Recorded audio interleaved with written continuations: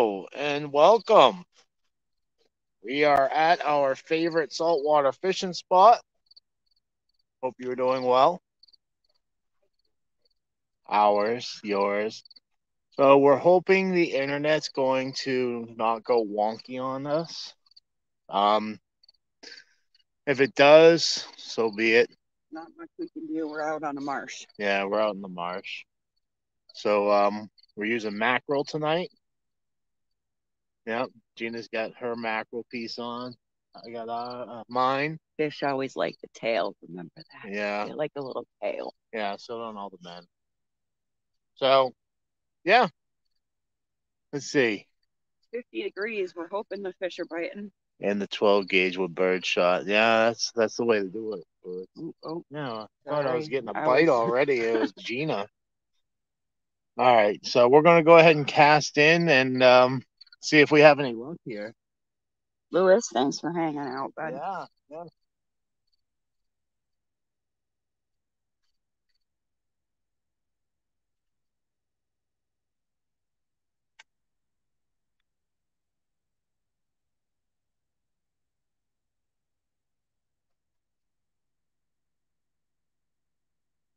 Yeah, probably stay away from the rock tonight.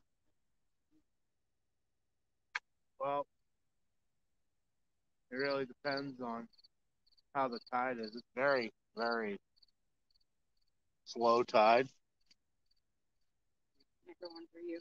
Yeah, I don't think we'll be doing much drifting to begin with, but I know.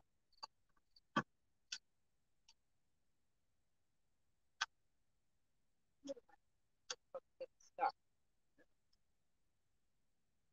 Yeah, I told her there was really no problem.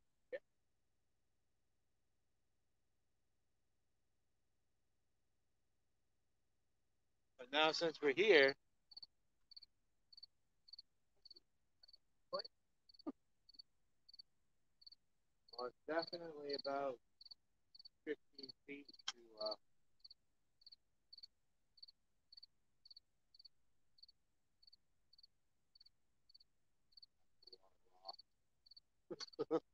hold on. That goes down really far, really quick. Eh, Anybody in here yet? I'm happy with some friends. Nice, there's Lewis. Let's see if I can. What, did you get stuck? Did you almost fall?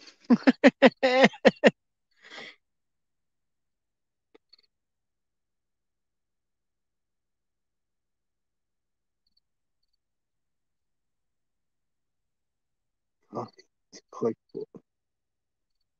copy.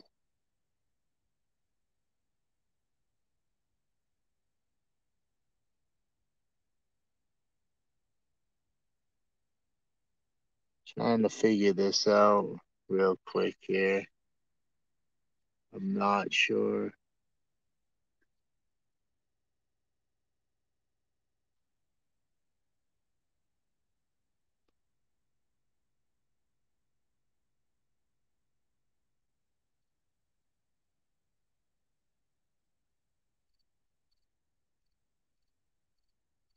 Chat. I believe that's how it's done. Yeah, what's up, Robert? So there's that. And try to figure out if I can pull somebody up. How you doing, Robert? We're just getting here, getting set up. It is really low tide. And I'm trying to figure out if I can bring Lewis up here if he's interested, and we can at least have somebody to conversate with. Robert, you're more than welcome as well, buddy. But I also got to figure out how to do that on the phone if somebody comes up as well. Yeah, you're fine. Yeah, that's all right too, Robert. Yeah. Yeah. All right. Love you. It's been great. Oh my goodness. Are you going out to the abyss? I'm not doing that again. Uh, Oh, that's hilarious. Now I'm gonna send it back out there.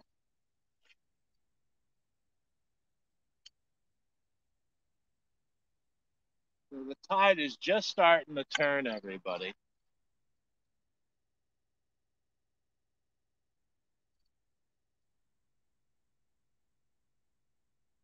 Good signal, I think. No, I mean I'm doing okay. US. Yeah. Well, I did ask that. I meant if you wanted to come up here as well, is also what I was saying. But if you're good there, that's all as well too. But I'm not sure if yeah, right? Ocean fishing off New Hampshire. I'm not sure how good the fishing's going to be at the beginning, but as the night progresses, we believe it's going to pick up just because of the way the tide is.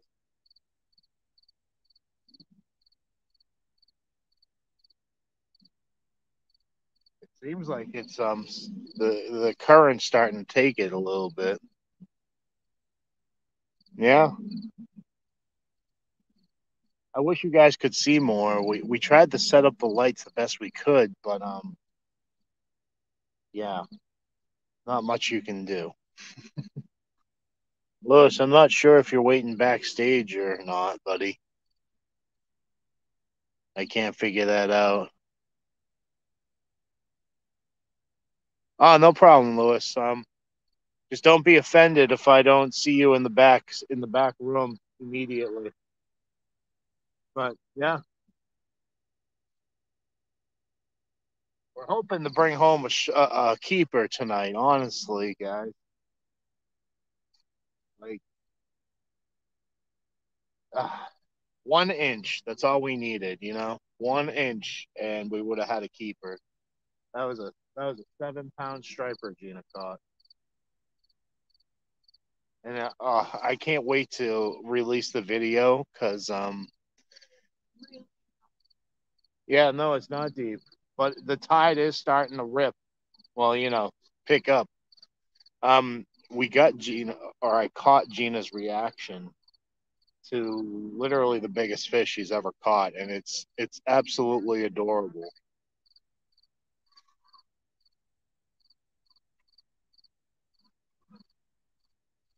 She's like a little kid jumping up and down, screaming and swearing and all that good stuff.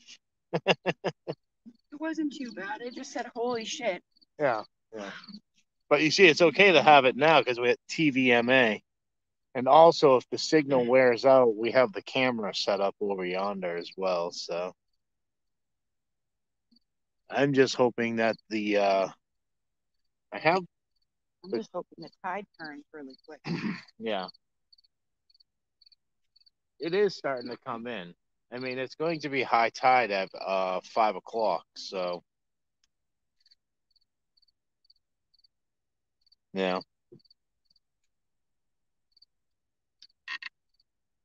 Nope, it was absolutely adorable watching Gina bring in a 7 pound striper. Oh, I haven't dropped the video yet, dear. He didn't say too much about it. I think he's a little jealous. He's jealous. He said that was the biggest fish. He goes, that was the biggest striper I've ever seen. Never mind caught. I really never caught one. Yeah, yeah. But it's cold up here in New Hampshire tonight, everyone. Yeah, if you can't tell by the hood. Attire, like I got a wife beater. It's a horrible name. It's a tank top. Okay, yeah, a tank top, a shirt, a sweatshirt, underwear, shorts, pants, thick socks. It's ridiculous. I have 2 sweatshirts on, a What's this t-shirt. belt loop? What's going on? We're doing a little fishing. Oh, is that a guest? Lewis. Lewis, right there. Add to stream. Is that you, Lewis? Hey, how's it going? Yes, it Hey, is. Hi. let me try to. There, perfect. Excellent. It works. Cool. How's it going? Well, we're just getting out here, so nothing right now, but it's promising. We got the tide just right. The bait's really fresh, and yeah, it's just a matter of waiting, really. Getting that tide That's when coming in. now I don't know about the tides. That's when the water comes in, like it rises where you are, and it goes Yeah, like the water it comes goes, in and then it goes back out. yeah. Correct. So you have low tide and you have high tide. Yeah, So low tide is when the water goes out, completely. and So then high tide it fills back in. It'll be called dead low, which is the point where Can you'll you have slack tide. can you give them a view of like I can't. It's the too shore? dark. Yeah, it's too dark. If you could see it now, Lewis, this whole area right now is Nikki, nothing but boulders. what's up? Just rocks as far as the eye can see, and then like a little bit of water. What exactly do you mean, Nikki? Because unfortunately, we're standing in the dark and we're kind of, lighting things up with flashlights. So, But in 2 hours, this water will be so high, we'll be sloshing in it. yeah, I don't know what you mean, Nikki. Unless you mean like the layout, then I gotta figure out how to do that because everything's operated from the phone. I don't want to like mess up the stream either. Lewis Belt Loop says every time I see you, you're cooking. So what is it at the moment? LOL. Change the layout. Oh, okay. Well, I had dinner. I made some chicken thighs in the air fryer and with beans and rice. Yum. Nikki, do you mean like that? Is that better? Worse? I mean, I can't tilt my phone because my phone is that old, so you're only going to get the straight up and down view. We don't have the much side like Lewis has. His phone is 8 years old. Yeah, but at least you get to see the pretty star rows in the background. That must have been a cheap phone. Yeah, mine's like one that I'm on right now. It's over $1,000 freaking dollars, and I just got it paid off. Yeah, we would never spend that kind of money on buddy. a phone. We do the Walmart Straight Talk. Actually, this is the most expensive phone he's ever had, and it was like $220 brand new. Is this from the? It is a Galaxy. Well, I deal with Rogers, right? So I'm pretty good with Rogers. I can walk in there and walk out of the store without paying for the phone right away. I just pay it on the bill. So needless to say, it took me a few years to get it paid. We do the prepaid thing because it's unlimited everything for $55 a month. You can't really beat that. And it comes with a hotspot, so we have our own mobile Wi-Fi wherever we go. Yeah. Okay. No one ever see anything with mine though. No wonder why I pay with the butt for my cell phone. Some people prefer to, but I get it. Oh, he's already got a fish. Nope. Yeah. Okay, that was a bump. Unlimited texting. I got unlimited texting, phone calls, stuff like that. Come on, fishy.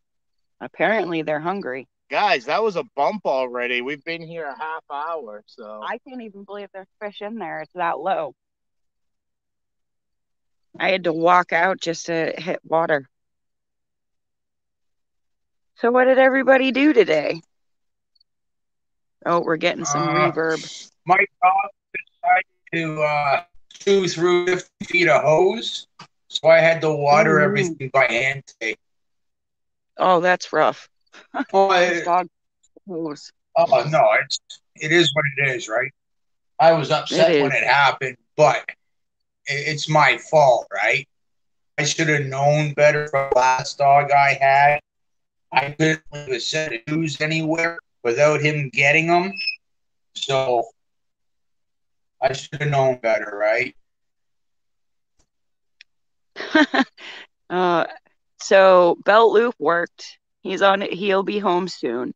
Gear worked, ticked off a few people, said the heck with it. Oh, Gear? Worth it. It's the weekend now. Hello. Gear's in here? Yes, Gear is in here. What's up, Gear? We didn't work today. Unfortunately, our sticky traps did not work. We have a very freaking smart rat, and the thing actually flipped the sticky traps upside down in the dirt. So I went out today, and you have to imagine I planted 44 pepper plants when I started. I'm down to 14 pepper plants. And I literally took them out of the ground today with Chris's help and put them in pots to save what was left. Because if I had left them in there another night, I would have no pepper plants. Yeah. And then we proceeded to set up the bucket trap. And when we get home, we'll also be deploying antifreeze. I tick people off on purpose too. Yeah. But the only person I work with is my husband. So. Peanut butter. I probably do it with peanut butter. We're going to do a multitude of things, Lewis. We're going to do tuna, cat food. We're going to set him up a buffet of antifreeze. Yeah. Yep. Oh, yeah. He's got nothing left in there to eat. Everything green is now out of the greenhouse, except for mint, which is hanging that he can't get to. So if he wants to eat, he's going to have to eat the antifreeze or the peanut butter that will throw him into a lake of water. A lake of antifreeze. Yeah, should have done the antifreeze. Yeah, from the get-go. But, you know, I have a heart still. So, but that heart is... Oh, no, hey, you live and learn, right? You live and learn, you know, like I worked in the meat industry for 30 plus years, right? Was raised as a kid, never got used to it, right? And yeah. Like the first time I seen the kill floor, I cried. I was a little kid, right? I thought meat came out of a car factory or something, right? So when I seen my first kill floor, I cried, right? But after that, my dad had to sit down with me and said, you know, we farm these animals, we produce these animals so we can eat them, right? So we're kind of breeding them, this, that, and the other, so they don't go extinct, right? We're not like coyotes or whatever, right? So when we go hunting, we're only allowed to go X amount of weeks. We have to do this, go jump through some hoops to do this, that, and the other, right? Just like how you guys have to go get a license, register your boat for fishing, and right? You could probably only do it for fish that's 1 inch too short. Yeah. But yeah, we've been, human beings have been raised to not kill animals, unfortunately. But you know, it's in our diet too, right? So the Nikki, I'm so sorry if you were back there long. Hey, Nikki. Wow, I just cracked like I was going through puberty. What's up? It's like fishing, right? Yeah, it's like on? You guys fishing. Yeah, you guys are fishing, right? Like, yeah, I just got a bump 10 minutes ago, but you know, sometimes they just, you know, they tease you. So we're kind of waiting for the tide to come in. Yeah, yeah. Once the tide comes in, we expect it to be much, and then we'll be regretting that we didn't bring more bait. Yeah, pretty much. We brought six fish with us. Like that's probably about 20 chunks of bait. We'll see. We didn't anticipate being out here very long because it's only 52 degrees. Oh. But I feel good, really. Like, yeah. What are you guys fishing for? Striper. Sea bass. Okay. Yes, stripers. Yep. We want some strippers tonight. Gina's feeling frisky. Strippers? Did somebody say strippers? They're honestly so fun to catch, Nikki. Oh yeah. Wait till you see the video when I did catch my big one. I literally was jumping up and down. But it was so much of a fight. Like the thing fought me for so long, I didn't think I was going to be able to get it in. Yeah. I was like, Chris, I don't know if I can do it. He's like, you got it. Just do this. Just do that. Just do this. Just do that. Yeah. But it's so cute. To you see, she's jumping up and down like a little friggin' schoolgirl. Like, oh my God, look at this shit. I don't believe it. It was literally the biggest fish I've ever seen in my life. 7 pounds, 27 ounces. No, 7 pounds, 27 inches. Oh, yeah. Oh. Sorry, 27 inches. I mean, that's like half my body. You know what I mean? 27 inches? That's like, wow. That's crazy. Yeah. Impressive, Gina. And when, you don't really know until you pull it on shore. And like I pulled it on shore and I only saw the head and I was like, oh, whatever. Then I pulled it a little more and I was like, oh my God, that thing is huge. What's up, Lewis? Go ahead, Lewis. Sorry. Belt Loop says, get the doll. Get the doll. The doll is in Ohio, with a lot of patchwork done to her. Yeah, she got poked a lot. I don't think she would survive the ocean. No, these hooks are friggin' sharp, man.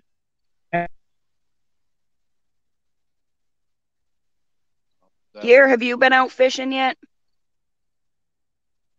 Hey, Gear. You're fishy, fishy, fishy. That's great. Gear says, dude was like quite the customer service. I replied, quite the customer. Have a great evening. That's awesome. About time for a job change, probably. Hey, Q.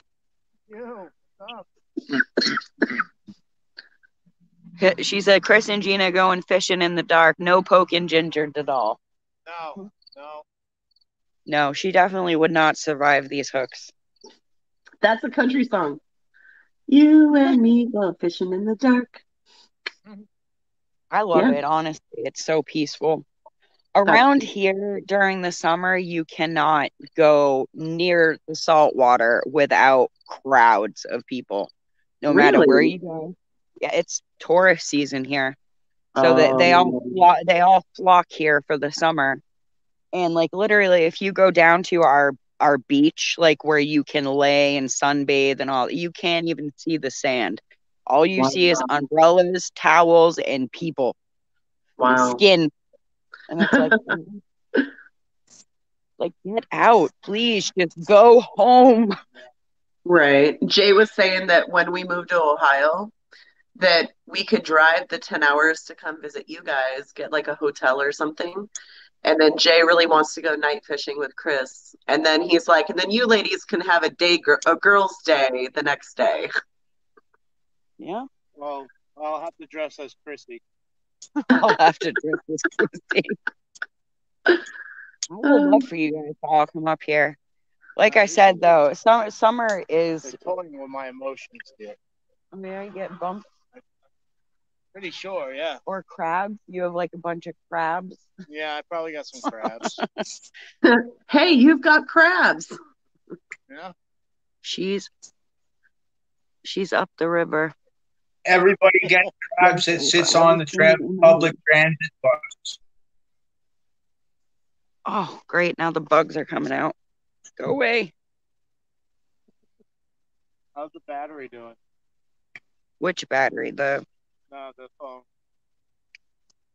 You're at 72%. Because everybody just got a close-up of my face. Boom. Yeah. See, Q was picking up what I was putting down. I've never heard that song. I'm going to have to look it up. It's like a classic country song. Who sings it? I don't fucking know. I'd Google it, but I'm on my phone. Q, any idea? I hear him cranking his rod back here. I'm a horrible singer, so I probably butchered the shit out of it. They probably play it, and you're like, "Oh, I know that song." Oh, knock knock. We have a knock knock. Yeah, who's this? Robert saying knock knock. Oh my goodness, there's all kinds of people in here. Let's see, we got an Aqua Jedi. We have. Uh-oh. Are we at our limit? I don't know. Hey. Hey, Robert. Belt Loop, buddy. Sorry, Robert. Belt Loop. I don't know if you dropped down or I can only have our 4 limit because we're on the phone. Yeah, but what's going on, Robert? Hey. Hey. How are you doing?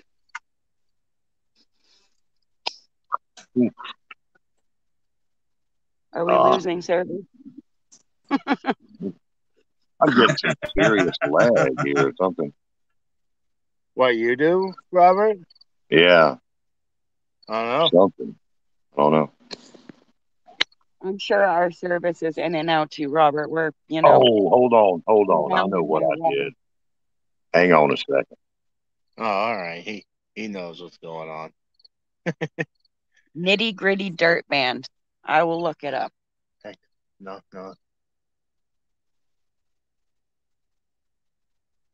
Yeah, if that guest lights up, that means there's people here. I didn't even notice. I was reading the chat. I forgot to close out my YouTube. It's been too long since I've been up on a live stream. I forgot how to do it. Yeah, y'all know that song. Y'all killing me over there. Nikki, who was it? You and Me Going Fishing in the Dark. I love that song. It's a good song. Yeah, that's a great song. You and me going fishing in the dark, lying on our backs and counting the stars. Where the green grass grows. Yeah. It's a good song. They took my bait, guys. Yeah, it was probably the crab. Man. Put a tuna sandwich on there. Put a what? A tuna sandwich. Yeah, that's hilarious. You say that because we told her the story. Oh, okay. Yeah, you told me the story. Where's your tuna sandwich? Come on. You know what bait you need. That's freshwater, though, Nikki. Oh. Don't put a sandwich on the hook. You'll catch somebody's husband.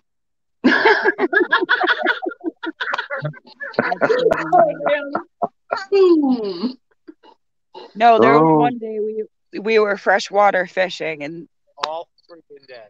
All day, hours and hours, completely sunburned, like 100 degrees outside. And we're looking at the fish. We have this man-made, I guess you can call it a quarry, reservoir, whatever. They started digging there to build stuff. And yeah, we have 350 feet of water there now. So they stock it. And we were looking at these fish all day. Like, we're bouncing hooks off their head. Nothing. We tried worms. We tried shiners. We tried plastics. Nothing would appeal to them. Finally, we had lunch. And I'm looking at Chris. And I'm like, I wonder if they would eat this sandwich. Chris is like, you're crazy. They're not going to eat a sandwich. So I literally smushed it onto my hook, threw it in. Next thing you know, bam, immediately. I was like, that's all we needed to do was feed them sandwiches all day. Freaking cannibal fish. Yeah, fish eating tuna. That's with awesome. Mayo, Robert. With Mayo. With Mayo, yes. The mayo that got him.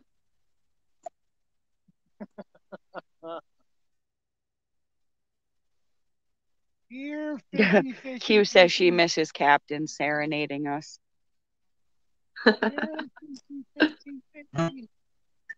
That song's in my head now. I wish I it could play it for you, but like, even if we did, you'd get copyright strike or some shit. Yeah, it's ridiculous nowadays. See, that's where the other platforms you can play music and go live, and like, you're good. Which I'm really one starting to is the think best about one? I'm crossing my platform with TikTok. Okay. You hit 1,000 followers or subscribers or whatever, and you can go live and you can play your music. You can, people can request songs and you can play it for them and you can interact. Smoke a cigarette. You can drink You a can beer. smoke a cigarette. You can drink a beer. I mean, obviously, you can't do things that aren't legal in all 50 states, but yeah, you'll get warnings and like banned and stuff. You can't drive while you're live on there. Which is smart, in my opinion. Which is funny. You can't point the camera at you while you're driving, but you can point it at the road and you won't get banned. Yeah, because you're concentrating on the road instead of that makes sense. Yeah. Because if you got it pointed at you, you're sitting there looking at everything and reading the chat. But all you're doing is flipping your camera and reading comments anyway. I mean, from what I've seen. Yeah. Well, how long can you make a video on TikTok, or you can go live apparently? You can make videos like 15 seconds, 30 seconds, or over a minute. I mean, I sit down and watch minute plus videos on there. I'm not saying you're going to get a lot of views because people's attention span on TikTok is like scroll, scroll, scroll, scroll. Oh, that's interesting. Scroll. Yeah. Yeah. Well, so swipe. Because every TikTok video I've ever seen is like real short. So you can play music, but it's not much music or whatever, because you can't have long videos on there, right? Or you can do live. like you go live? I uploaded like a 2.5 minute video and it took the whole thing. So I don't know. I just think that the shorter videos do better on TikTok. Like if you could make a funny short, post it on YouTube, post it on TikTok. But there's no live streams, right? No, there are live streams. She was doing it when we were at Courtney's. Yeah, you can go live once you hit 1,000 followers on TikTok. Which is a lot. They give you gifts and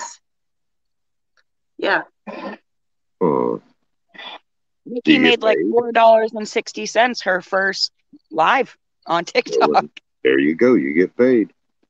Huh. So the only part about that, Robert, is they take 60% right off the top, but you're not paying for anything, so it's still your profit. Yeah. And you can have up to 3 people, 4 total on like a panel. Yeah. I'm learning the ropes over there. I'm super new at it. I'm like a month and a half new at TikTok. I mean, I was on it about a year ago, but not like I never went live. I just followed people. I only see TikToks on Facebook, really. Right. And that's why I've never downloaded the app, because I'm one of those people that will sit there for hours and just watch those stupid little short videos. Chris is like, will you do something more productive with your life? I'm like, no, thanks. In a minute. The most I've seen on TikTok, and I don't watch it there, but they got the girls doing them dances and stuff, and that's about it. That's about all I ever see. Yeah, they have a lot of that. They do a lot of ridiculous challenges, and it's kind of mindlessness. But there are some people that do. Right. There are some people that do educational stuff, but it's few and far between. Like I'm on Garden Talk. I not personally, but like I follow a bunch of gardeners with like. There's this one lady that did a really funny TikTok where she used cornstarch and water and like boiled it and made like a paste, and then cooled it, and then took her like small seeds and then like shot it out the bag. It was pretty funny. And that's how she planted like her carrots and her whatever. And she's like, I know you dirty minds what this looks like. It really did look like jizz. With seeds. And it's got seeds. Better It watch was what her you're playing. speed delivery system. Mm-hmm. Well, I mean, it's kind of the same thing as doing the whole, toilet paper or, Yeah. I've wanted to try that, but I don't have the patience to sit there and put seeds in toilet paper. No. I'd rather just sprinkle them on the dirt. Right. I'm going to be good and not say anything.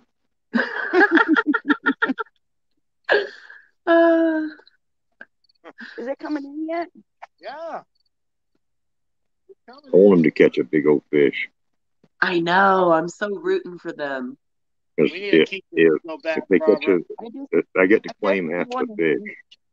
I just need one an inch bigger. Just an inch bigger. That's what she said. It's still a little slack. But from what I've been hearing with the other people in our lives that do fishing, saltwater fishing, so far we've gotten the biggest fish, at least around us. My niece's boyfriend was down at the beach today for a few hours, and he didn't even get a bite, which is what me and Chris encountered for the first 4 nights that we went fishing. It was quite frustrating. We tried one spot because we thought it was gold mine, and then we come down here and pull out 4 fish. Like, okay. The spot that we found, it's a pier, and it's off of our public beach, so it's Seabrook Beach, which Seabrook Beach is like, it's a few miles long. It's not like the other beaches around us. And we're like, what is this? There's like this new little park with picnic tables and a gazebo and really nice. And we go out, and sure enough, there is a pier right there. And the pier is even set up. It's got little tables for cutting up your bait. It's got a nice log bench, like comfort. Got the drag going. But no fish. Wow. Is there a time? I mean, are the stripers in that area coming in good now? Is it about to be good season for them or what? This should be prime season, like starting to be prime season right now. Like, yeah, the thick of it will be in the end of summer and into the fall a little bit. When they're starting to head back down south too, that's another. But how high are y'all off of the water right now? It doesn't look that high. So the tide's coming in at this particular spot, and it kind of drops dramatically. Yeah, I don't know if they'll be able to see me. But it's probably about 12 feet until you get to water. Okay. But by the time the tide is high, where Gina is right now in the distance, yeah, you can kind of see her. There'll be water there. Oh wow. Yeah. So it's like a 12-foot tide. That's pretty. It'll come up 12 feet. That's because of the last strawberry supermoon too, Robert. If you see where the tip of Chris's fishing rod is, Robert, the water will come up to there. Yeah. Okay. Like you'll be splashing in a puddle right there. Yeah. Come on. But there's plenty of land behind us. I mean, there's an entire parking lot behind us. Like. Yeah. Y'all got the phone set up on a tripod out there, and phones on a tripod. We got flashlights, a magnet flashlight. The camera's on that tripod over there. Plus, rechargeable flashlights and all that good stuff. Have you got your little battery bank for it or anything? Yes, we have the Tac Life. I don't know if you know what that is. It's like a portable. We use it for the telescope typically. Like it's got actual outlets in it that you can use, and then it's got like your phone charging outlets and that kind of stuff. Yeah. And it lasts quite a long time. We got one of those. What do you call those lights? So it's like it looks like a fan. On TV, and it has 3 panels on it, and each panel has 100 LED lights, and it's just like a super spotlight. It's like 60,000 lumens, isn't it? Or 6,000? 6,000 lumens. Yeah, it's like you can't look into it or you'll blind yourself, literally. We usually use that, but unfortunately, we only get like 5 hours. Yeah, out of it. we can run an actual lamp. That's how ghetto we are around here. Yeah. We bring a lamp with us fishing. And we plug it in, and that thing, it points in any direction you want, so you can aim it. But yeah, you get 5 hours. And the last time we were out here, the fish were hitting so good that we were literally standing here in the pitch black catching fish. Like, quick, get the flashlight on your phone. Yeah. Yeah. But once you start getting on them, you don't want to, leave at all. There's a jump. Fish jumped out there. They don't jump, they surface. Okay. Yeah. Come on, fish. Ooh, we're talking about bacon. What? So I'm over there playing with 10 pounds of raw meat, packing it up, and I hear y'all over here being bad. Crispy oven baked bacon is the best. Gotta mix up my cheese-filled bacon burgers. Cheese-filled. Wow. What kind of cheese, Q? What kind of cheese are you talking? I do a pizza burger. Stuff it with That sounds mozzarella. pretty dang good. Does it not? I could go for a cheese stuffed burger. Yeah. We got a killer deal today on Hamburg. 5 pounds for $8.82. Yeah. That's It was on pretty good. clearance, but like when you see it now, we grab it. Like we don't even hesitate. Oh, yeah. Honestly, if you look at our freezer, it's all yellow tag manager special. That's how we buy meat now. So I'm telling you right now, the folks aren't putting away everything they need. Everything they need for the next year or two, they're going to be hurting. That's And people aren't. that's just straight up. People aren't. And they're not. Like, Yeah. And I look at my be... my niece and her boyfriend, who they have a brand new, humongous house, and they have a roommate that's paying rent. Her boyfriend makes $60 an hour. Like they're not hurting for money, and they don't even have food in the house. They go out to eat like every single night. I'm like, you need to have food stored in your home. They're going to learn. You need to have water stored in your home. Yeah. They're going to learn because it's just so depressing. It is so I even hate to think about it anymore. But Robert, I think with the younger generation too, like, I don't know if it's just because they're so used to chaos that it doesn't bother them anymore. It's normal. Apathetic to anything. Yeah, but I mean, there's the amount of people that's ever experienced in this country what they're predicting this to be. It may be only none. There may be no one that has ever lived that's experienced this. I mean, people with depression and everything like that, people talk about that. And that was bad, right? But it was actually still pretty good times. As bad as it could be. What they're saying is not, it ain't going to be good. And, but anyhow, we're fishing tonight.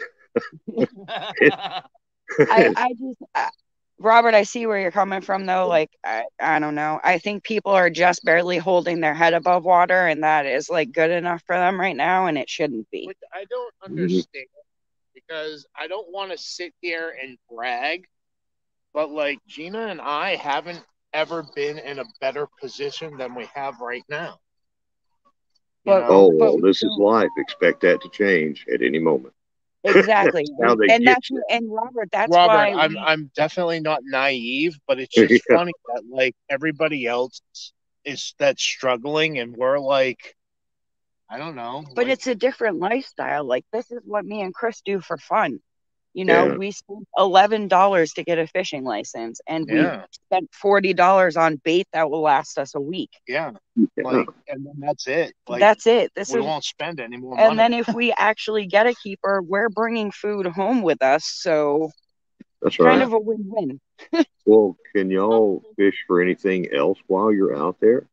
Oh, we can. Yeah, there's tons of stuff we can keep, Robert. It's just the fact that they don't they don't come in as close to shore. Like John with the black sea bass, they're usually deep water. Yeah, we don't get that here unless we have a boat. But even when we do, we can only get into the harbor with the size boat we have. So we can get some flounder, we can get clams, oysters, striper. Well, you can get clams if you have another $50 license. And then you'll have the occasional rare fish, like, oh yeah, I've never seen a black bass. I had no idea what it was. I've seen bluefish. Yep, that is an ugly fish. Them dang black bass, the black sea bass that John is catching, they are ugly. I think beautiful. Well, when he pulled that out, I was like, "Oh my god, I've never seen anything like it." Yeah, but exactly 2 minutes later, they're this nasty looking little thing. Look who we got coming in here. We got an old man coming in here. We got Tony. Tony, hey. Tony done snuck in here on us. I can't believe you're still up, Tony. Well, he's 3 hours behind. So hi, Tony. Nice to meet you. Yeah, Q, it's horrible. Q says, I live in low-income housing place, and these people waste their money on garbage, junk food, candy, and crap. Yeah. My kids go to their houses to eat candy and junk food and come home to eat good, real food. See, that's not us, and that's, I guess, why we're in a position we are now. We don't go out to eat. If we do, it's very, very rare, like rare, once a year rare. Yeah, we don't really have a life, so we work and fish now and garden. And look at the stars. And like with my niece and her boyfriend there today, and actually Chris's brother came down with his wife, which was an experience. But yeah, they were like, "Oh my god, look at this place." They're snapping peas off my plants, trying them out. Like, you could do this. You have property. Just saying. I'm surprised but I slept, so. Oh no, not your brother. Your brother he kind of brushed it off. Yeah. He was like, "Oh, it's beautiful," and he wasn't even looking at the garden when he said it. I was like, "Freaking look at it!" Just another thing that he could be that way about. Yeah, they showed up today after 2.5 years of not seeing us, and walked into start, right? It is, but they walked into our house with masks on. Yeah. Okay. Well. Here's the funny thing, Robert, and you're going to shake your head at this. I was asleep the whole time, but from my understanding, they wore the mask in the house the whole time they were in the house. And then as soon as they exited the house for the garden tour, they took the mask off, and then they were hugging everybody without the mask on. So, they only live in the house. Yeah. Right? Like, I don't know. She's a scientist at Yale, people. WTF. That explains it. WTF. Oh, she was one of the people that actually worked on said jab. Yeah. But at least they came after 2.5 years. It's a start, I guess. And Trudeau got the coup twice. We got what? You can't hear. Trudeau caught it twice now. Oh, so didn't Dr. Mangala, Fauci. Got a dog here. So this dog is hollering to get out, so I'm gonna have to let her out. Tony, Tony's talking about something kind of. You're gonna go fish. Don't hit me with your hook. I was gonna say, did you steal my tail? No, I'm gonna do that later after the live. Ha boom.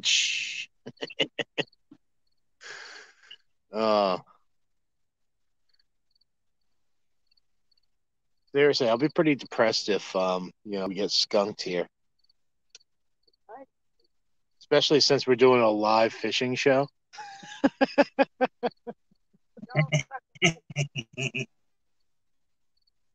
Like, those cosmics talk a big game, but they ain't shit. That's my job.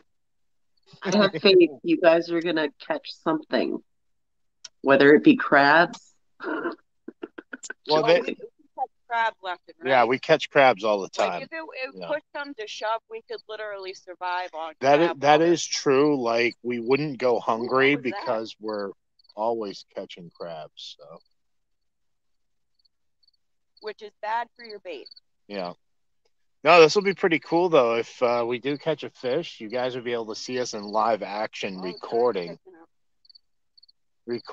this for I guess the rodeo. Yeah, Robert? Anything we're doing, we can label the rodeo.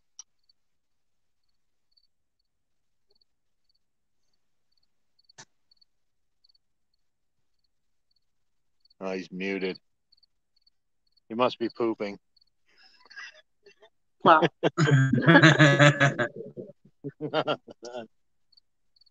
Where you get Those caught? are the noises that should be coming from my camera. Plop, plop, plop, plop. Yeah, you're in the right room. Right. Yeah, her first catch, and she gets caught on a rock. Oh no. Yeah. You just gotta know how to navigate it. Oh, now she's gonna be screwing around with a rock for the next 10 minutes until I go over there and free it for her. Go do the man job, the hard job. Yeah, Go free it. I let her until she gets really frustrated, and I'm like, okay, let me see. Okay, I'm at that point. Okay. He's at throw that it in the point. water. I hope she catches such a much bigger fish than you have, Chris. I hope she whoops your butt out there. I will if I don't keep getting stuck on rocks. There it is. Thank you. Here. My bait's still there? Yeah, but hold the line tight so that way I can fix your reel and we're not going to have... Just be cautious that there's a hook coming at you at some point. Okay, hold on. Where is that? That's scary. Okay. Yeah, you still good? I just don't want you to get your line all tangled up, that's all. Let's get your line tight. See? Thank you. Yeah, no problem. Live stream and new piercings all at the same time. Yeah, right? That happened to my brother right in front of me, and it looked painful. Right through the ear. You guys can't really see the hook on that, but you can see the chunk of fish that I'm using. That ought to catch something. It should, yeah. It should. Have you got a bobber on there? No bobbers tonight, Robert. We could probably use a bobber right now, though. About the only time you use a bobber here is when it's really slack tide, because if you don't, then you're just feeding the crabs. Well, there's something right there. Can y'all put out crab traps or anything? The crabs that we have down here, Robert, you can't really eat them. They're so small. By the time you get done cooking them, you've basically turned the meat into flavored water. Oh, y'all got them little ugly crabs, don't you? Exactly, the little ones. Out where John goes, like deep in the ocean, yeah, you'll find bigger crab, but not inshore. It's just the little annoying ones. It's like marsh crabs, like. The best way to describe it. Marsh crabs. Little. That's right, Belt Loop. Yeah, the crab you catch seat of a bus. The year without a summer, huh? Yeah. Kind of feels like this year. Yeah, I was gonna say. I mean, it's been so cold here for the past week, like. We had 80, 90-degree days for like 3 days. It was great. My plant started going. We had one that was 93. Oh, we did. We most certainly did. You're hot. No, you are. Yeah. And don't feel bad. Gina. Don't feel so bad. I got the heat on right now. Yeah, that's what it's like here tonight. Well, We had the the AC heat wave running like we had 3 days finally ago. went through, and now it's dropped down to 65, going into the upper 50s tonight. Yeah, see, I'm wondering if that's why it was so warm here, Robert, with the heat wave that you guys were experiencing. Yeah. Well, I mean, it just moved through the country, but there was a lot of places that was like 105 degrees, way, way up north. Yeah. Or well, not way up north, but out west and up north. Yeah, Tennessee was a lot hotter than I am down here in Alabama. And I can't even imagine that too. It's like, I don't know. You go from like 70 degrees to like 110, 115. Yeah, Anybody else west notice it looks like BC, Chris it is gets pissing in the bushes? Looks like you're pooping in the bushes. What, me? Yep. well, what are you doing looking, Nick? It's blue from the look. He kind of does look like he's taking a leak. I will give you that. Yeah, how's this? Can you guys see what I'm doing? No, not really at all. Well, that sounds creepy. It's provocative. So. It's provocative. He's holding his rod where his rod goes. Yeah.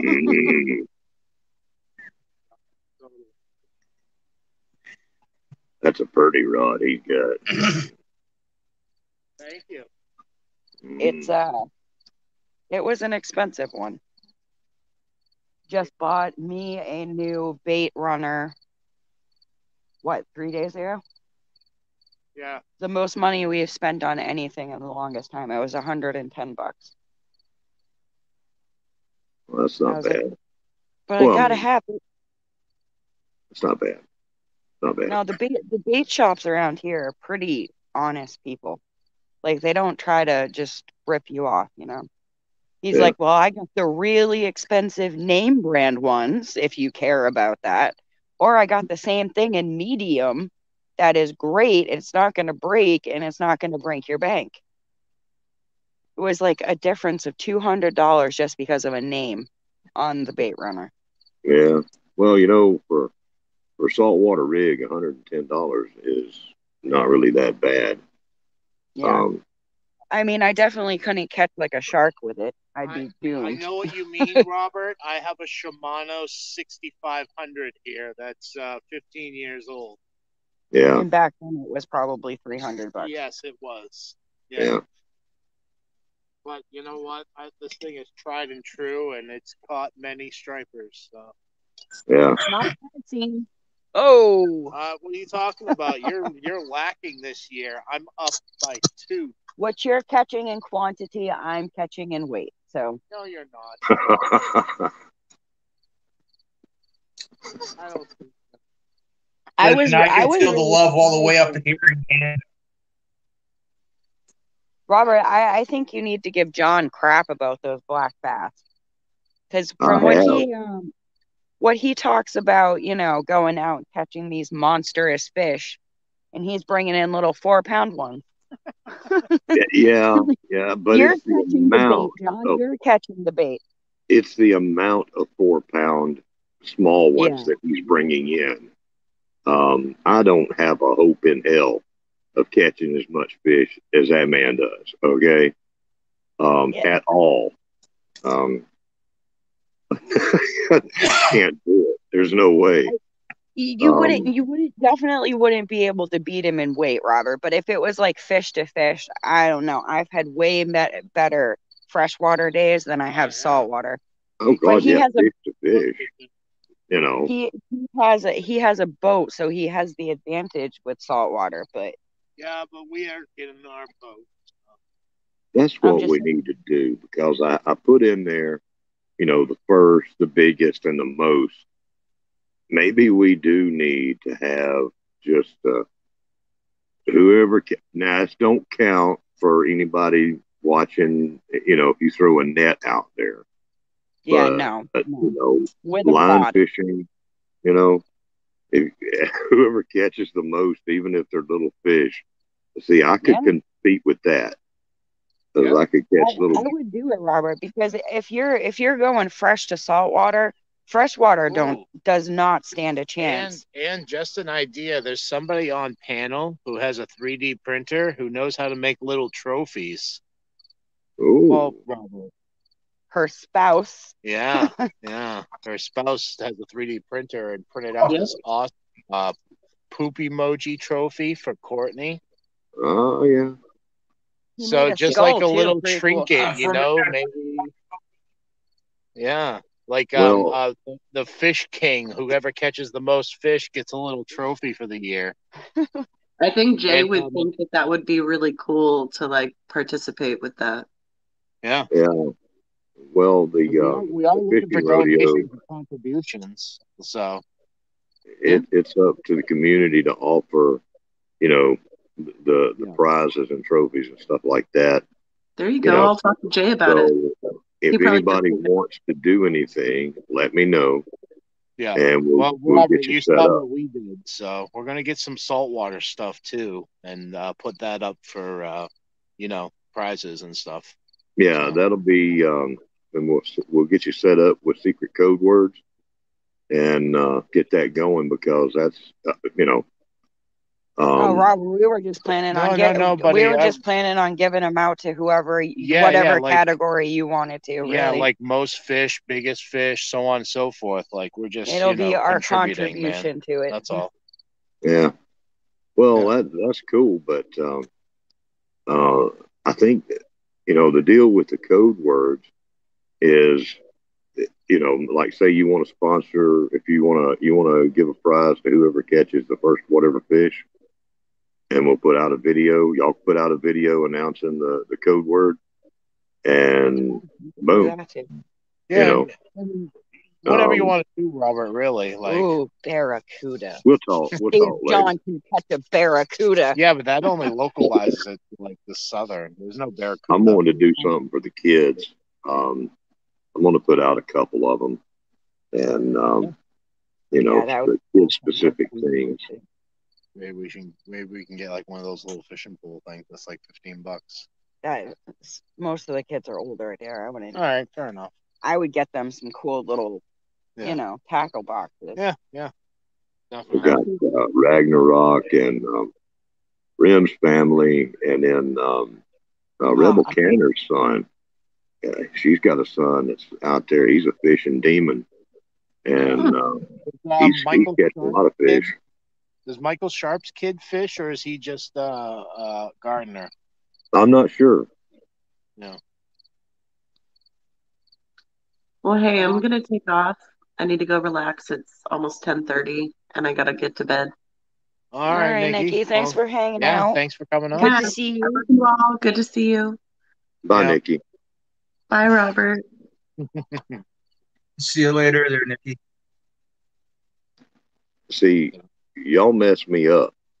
I was going to be good tonight and go to bed about an hour ago. And then y'all popped this up. Oh, Gear said he was going to start catching up on videos tonight. Yeah. Yeah.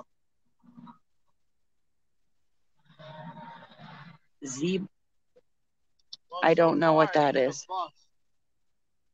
Well, the tide is kind of crap right now.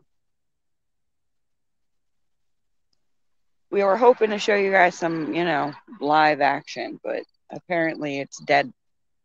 Well, I haven't given up on it yet. We're coming into the good part. Well, yeah, it's just patience and waiting for the water. As Gear would say, night's still young. It is. Don't you wish everything took this much time, Gina? I really did. Like, the thing of it is, Robert, is it goes by so fast. Like when we were freshwater fishing, we were out there for 9 hours. 9 hours. It felt like 10 minutes. It really did.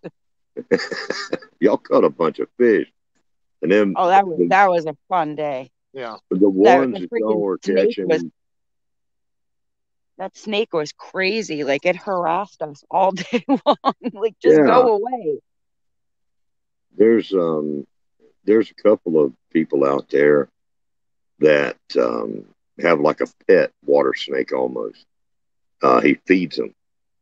They come up on the pier to take fish out of his hands. That's Yeah, amazing.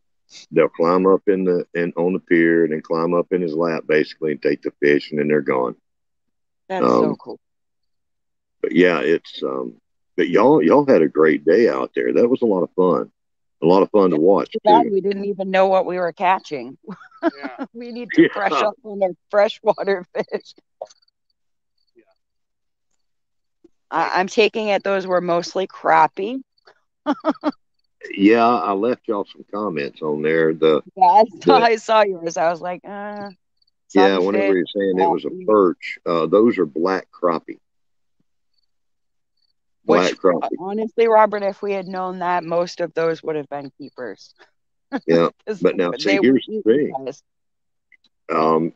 If y'all will go through there and figure out which one is your biggest black crappie, then Yep. that counts for a 5 pound fish. That's a 5 pound fish, even if you let it I go. think I caught the biggest, and it was almost a pound. Was it almost a pound or almost 2 pounds? It was 11 ounces and 11.5 inches.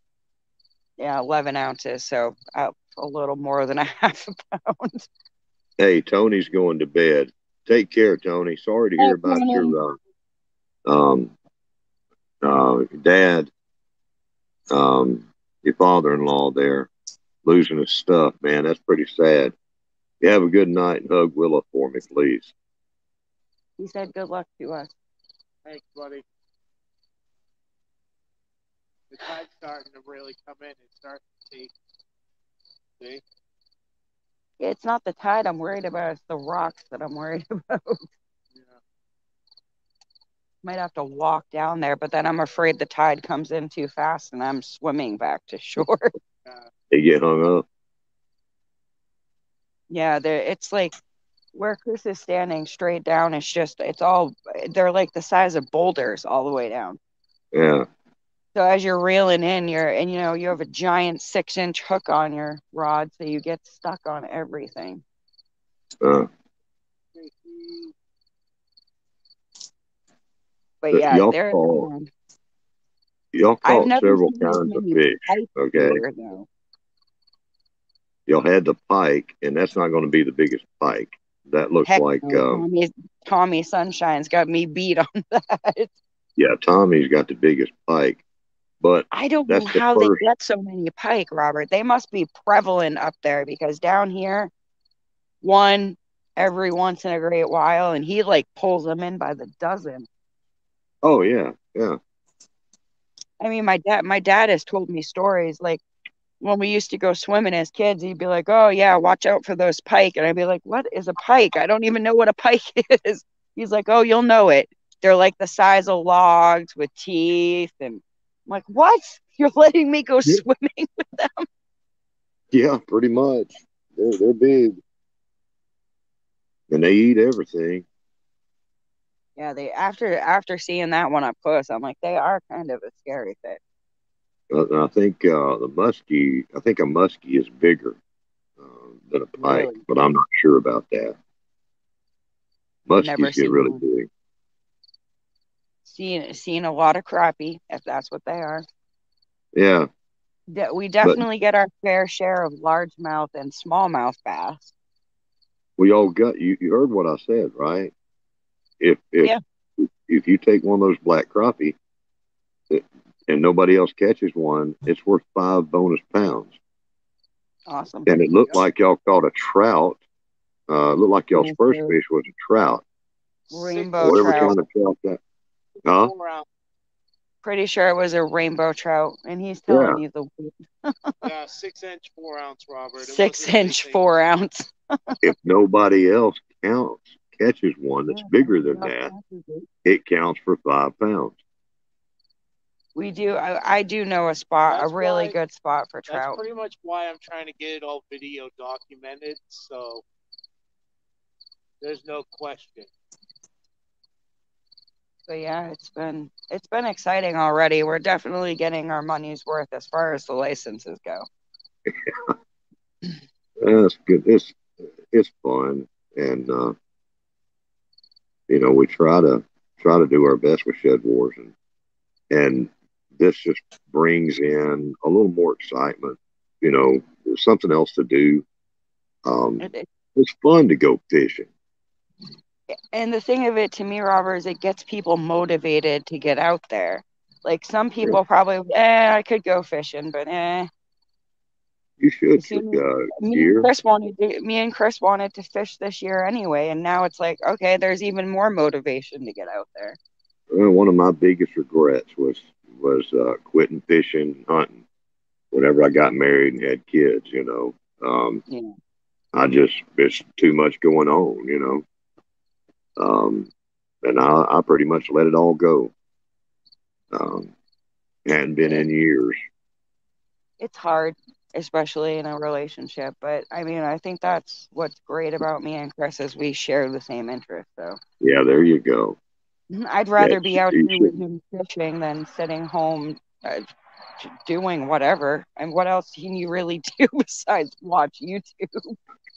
We do nothing. It's been that way for a long time now. So, huge mortgage and there's watching. Trying to keep up on the treadmill. So, well, Lewis, our routine right now is, we garden during the day before work, get everything situated in the garden. We go to work, we leave work, and we go straight to a fishing hole. Yeah, fish for 3 or 4 hours, go home. Honestly, it's the best way to wind down from the day. It just gets you nice and relaxed, especially if you have a good trip. You're going home glowing. And yeah, you go right to bed because you're all pooped out from tugging on those big fish. Yeah, good stuff. I've got a canoe that I keep threatening to get out, and I want to do that.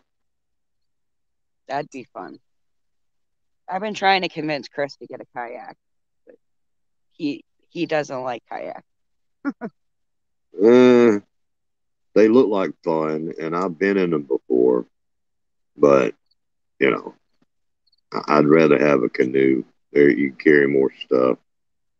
Yeah, the boat we have, though, I mean, once we get it registered, it can go straight to the water. Yeah, there you go. So, but the one thing me and Chris decided is where we're only harbor fishing. Yeah. We're not even going to put the big motor on it. We're just going to use a trolling motor and oars. Yeah.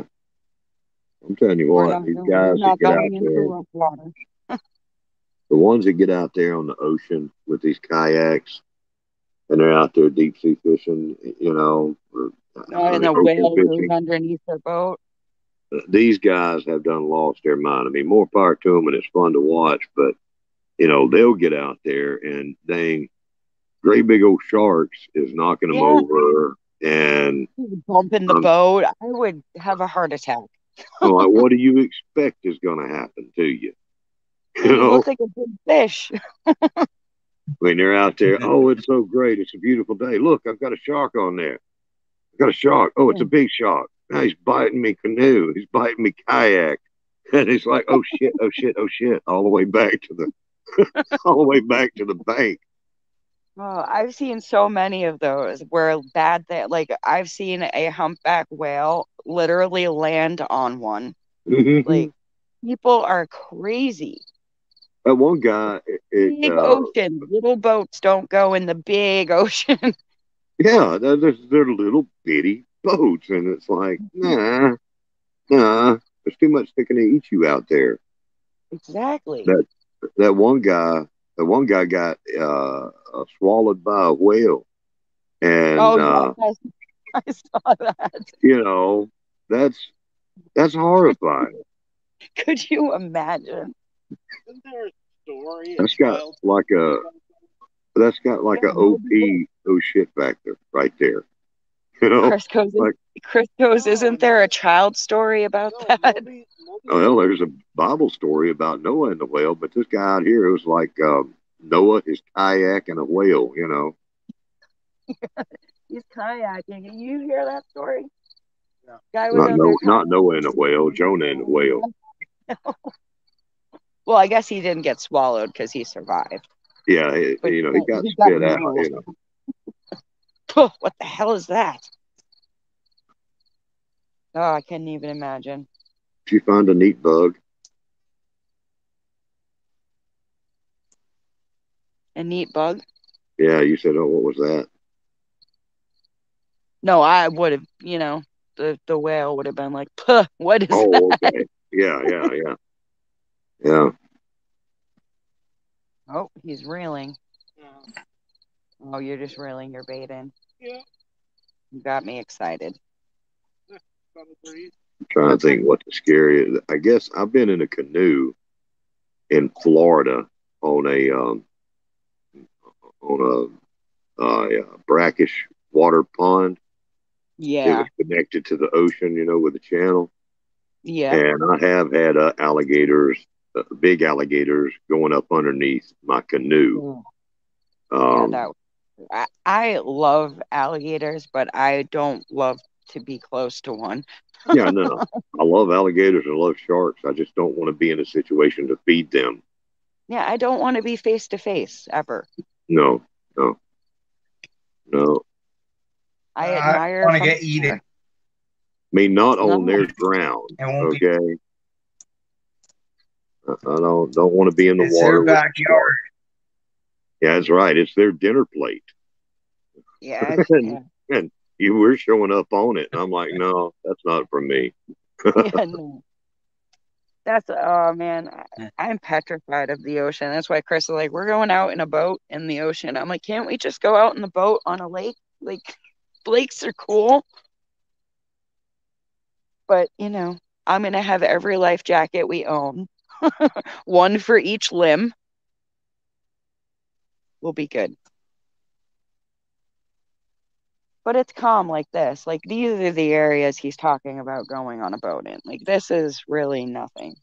It's like being on a lake, but you get a big boat that comes by you and you might think differently. Yeah, but the boat that we're in 5 feet wide, 18 feet long. Yeah, 18 by 5 feet. Like, he thinks that sounds big, Robert. It does not sound big to me. That boat needs to be like 30 feet long and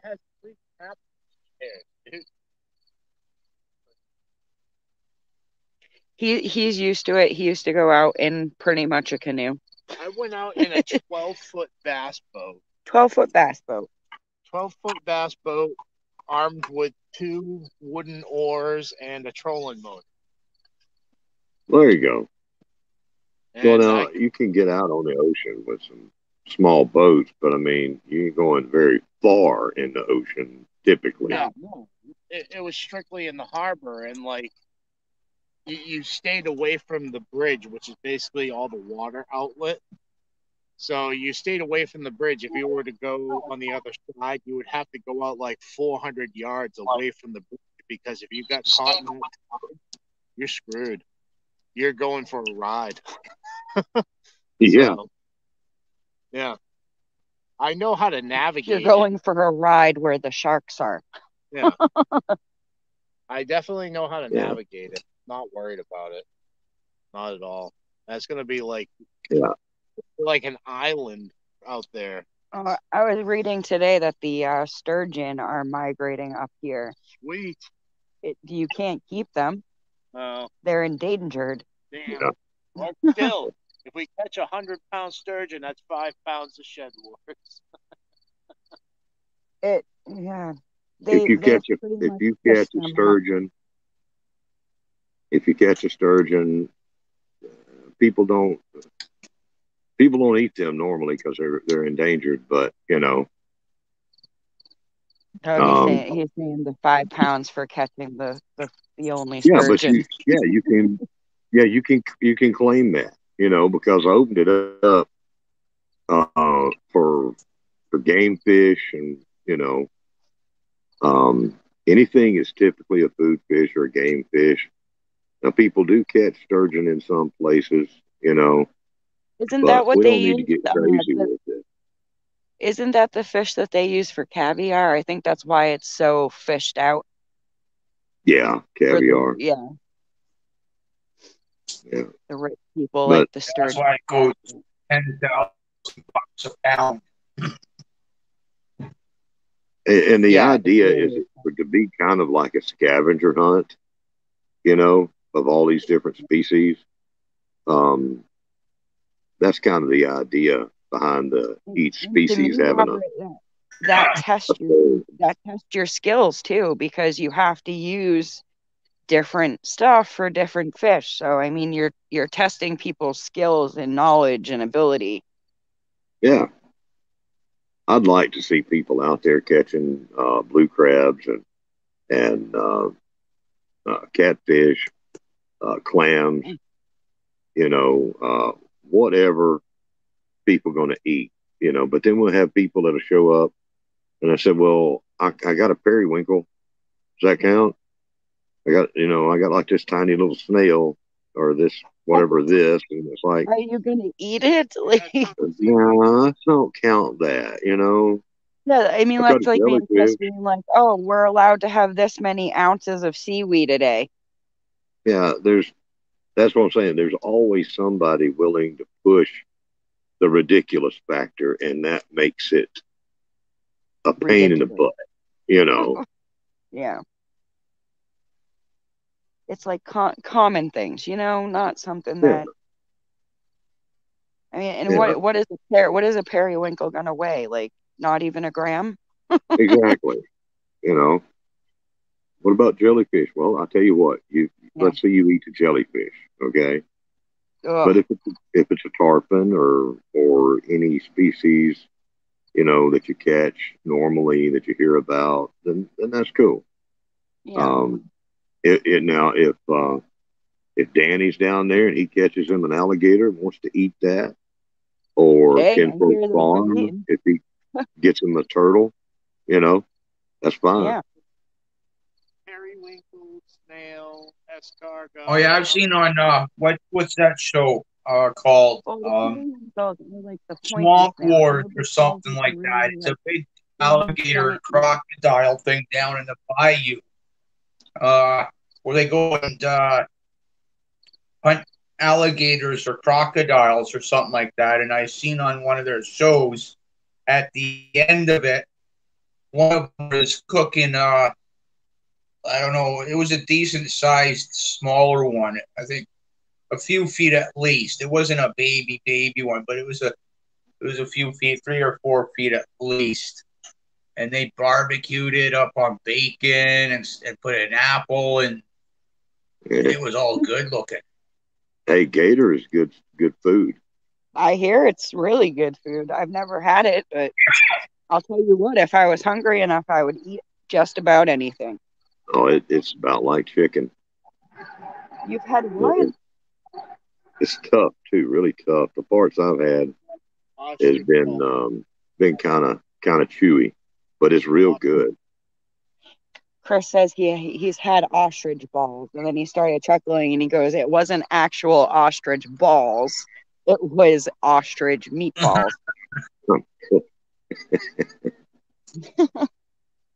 Never had ostrich either. That's Don't look under their feathers. Yeah. And Gear is saying he's going to have to go trout fishing, and I'd like to see that. I would love to see that. Trout are gorgeous. They're one of my favorite fish. They're fun to catch too. I know one thing. I have fallen so far off of the algorithm that I might as well not exist anymore on YouTube. All this. See, that's what people don't understand, about the shed wars and the stuff. The videos that John and I make, putting out there about the rules and all of this and all of that, it has no real value except for, everybody participating in shed wars. And it's just dead. It doesn't boost your channel at all. It doesn't do nothing for it. Yeah. And, so it's a loss, but it's, what we do. And then I go throw in a fishing rodeo video on there. And now the thing don't know. Wait. Are you a gardener? Or are you a homesteader? Or are you a fisherman? Or what are you? The same thing with us. The same thing with us, though, Robert. We're so diverse that astrophotography and gardening. Yeah. It's like totally different spectrums, but I don't know. I think you're going to get the people to watch that are genuinely interested. Yeah. When I started my channel, it was a little bit about everything that I do around the house, right? Like, everybody was staying at home, right? Yeah. And if I know I haven't been putting up there, I put out some of the shed war videos, right? When I can, or the garden, because that seems to be the thing I'm doing right now, But I'm on a well here. I changed some filters and drained out my pressure tank and my hot water tank, right? I videotaped it. I recorded it all and put it out on YouTube, right? And Lori from Lori's World left me a message, right? Yeah. I think she said something about thanks for the information or something like that on how to do it, right? So, it helped somebody out, right? That's the biggest. It's all stuff people need to know, whether they know it or not. Yeah, well, like for me at least, if somebody can do it, this is me included. You know what I mean? Why go out and spend the money? You know what I mean? Yeah, me and Chris. Because I got I got a water guy that comes in once a year and changes my UV light. And I spend about $300 on the whole deal for about 20 minutes worth of work. And I think it's about $200 for the light and $100 for the guy's time, right? Yeah. It's something I can do, but those UV lights, they're so finicky and they're very easily breakable.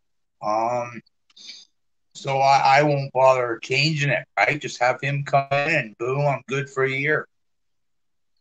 Yeah. It's probably like the whole headlight but thing. The filters and all that. Yeah, and for him to come and change the filters month after month after month, no thanks. I don't got that kind of money. I don't got, he can go somewhere else and change somebody else's filters. Thank you. Yeah.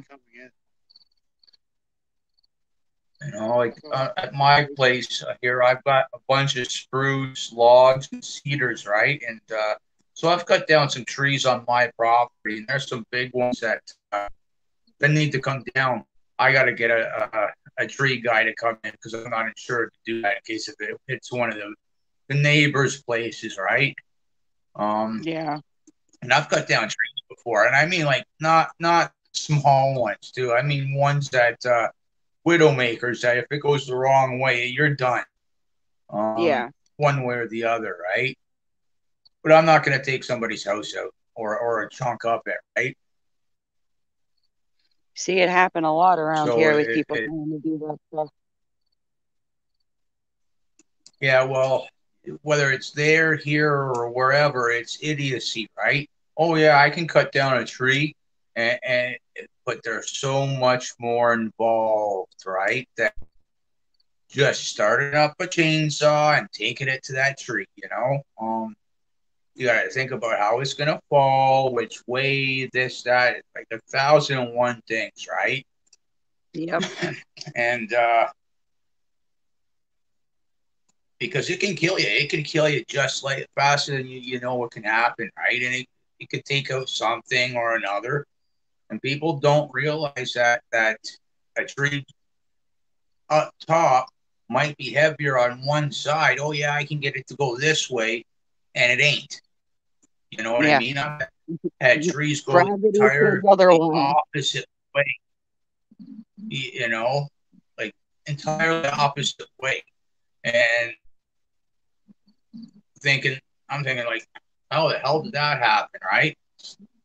It's just the way it happens, right? And that's where the idiocy becomes happening, right? I didn't think that would happen.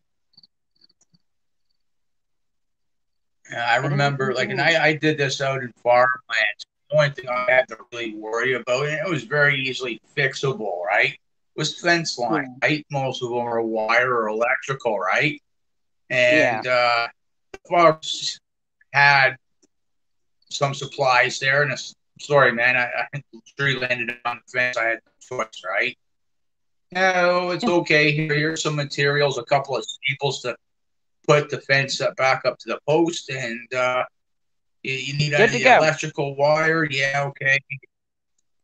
Yeah, about a couple of hours later, boom, done, right? And I've had people walk up to me and say, hey, I need this tree cut down right by my house, 30 feet from the house. I said, nope, ain't going to do it. Because the tree looked taller, and it taller than it was taller than the distance from whatever it was near, right? I'm not going to take out your house or that or the other. And I've got a company that I know and I've worked for before, and I'll recommend them before I even come close to saying yes. You know, and I've done that before to people because I've had no insurance, right? So the best I can do is cut them down in fields, right? Yeah. You know. I don't mess with trees. Chris does on occasion, but not me. I see movement happening out there.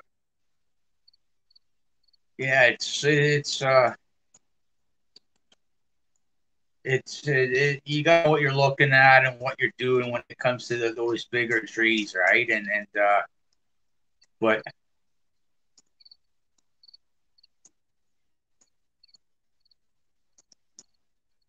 we're starting to get jumps. Is something Is that us? I don't know who it is.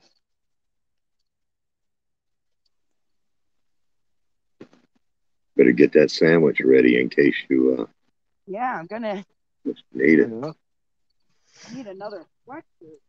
I need a drink. Yeah, it's almost empty.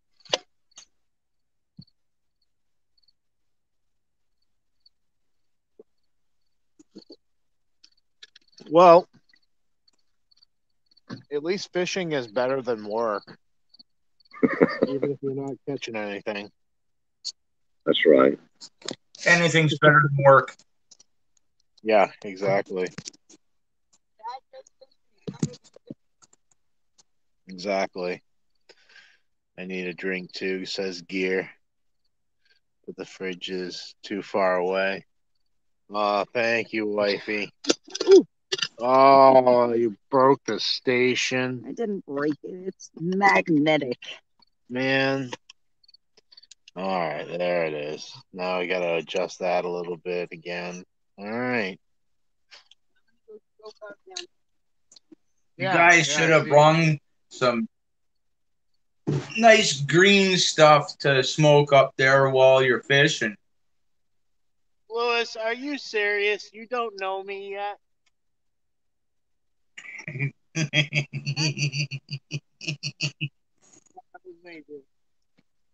Yeah, Lewis.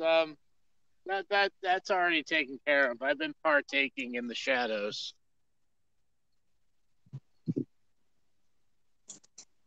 Oh, I think we need to let this rest for a few. Let the tide come in a little bit more. And, start catching some fish in a few.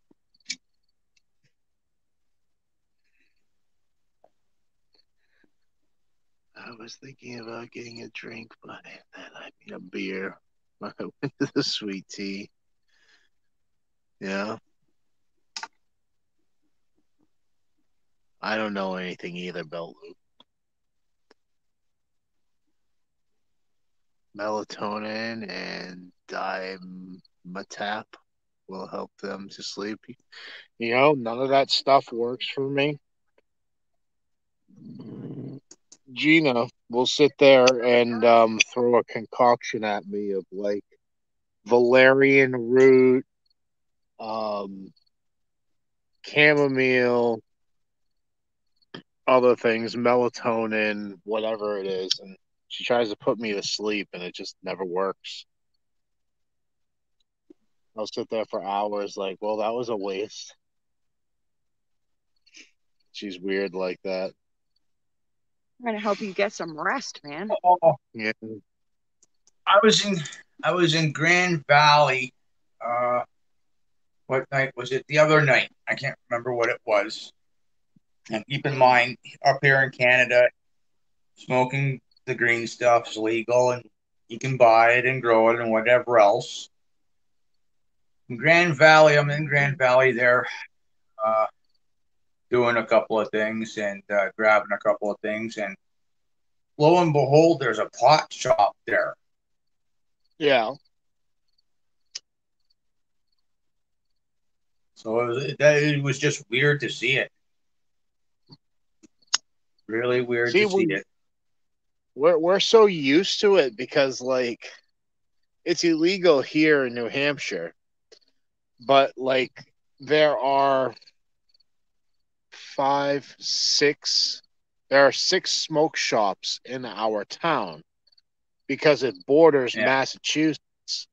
And once you cross into Massachusetts, 5 minutes down the road, you find a humongous warehouse where they grow and produce marijuana. They also create tinctures and edibles and all that kind of stuff upstairs in the laboratory. Then you go another 5 minutes down the road and you have a distribution center. Then you go 10 minutes up the road and you have another distribution center. And then you take the corner and you go 15 minutes down the road and there's another one. And that just keeps repeating and repeating and repeating, dude. But as soon as you cross into New Hampshire, it's like nothing. You can get a nice, beautiful glass bong or a pipe and everything else, but, you know, just as long as you say it's for tobacco, yes, this $400 bong is for tobacco. Yeah. I remember living in Orangeville, which is about half an hour away from me. And there's this, it's not a smoke, well, it sort of is and sort of not. It's an alternative store. Sells flags, a lot of that pot stuff, bongs, pipes, scales, stuff like that, right? What the kids like to wear these days too, right? So I'm in there, and this is before it all became legal up there. Had to use, bong, I use it to smoke tobacco. Yeah. Right?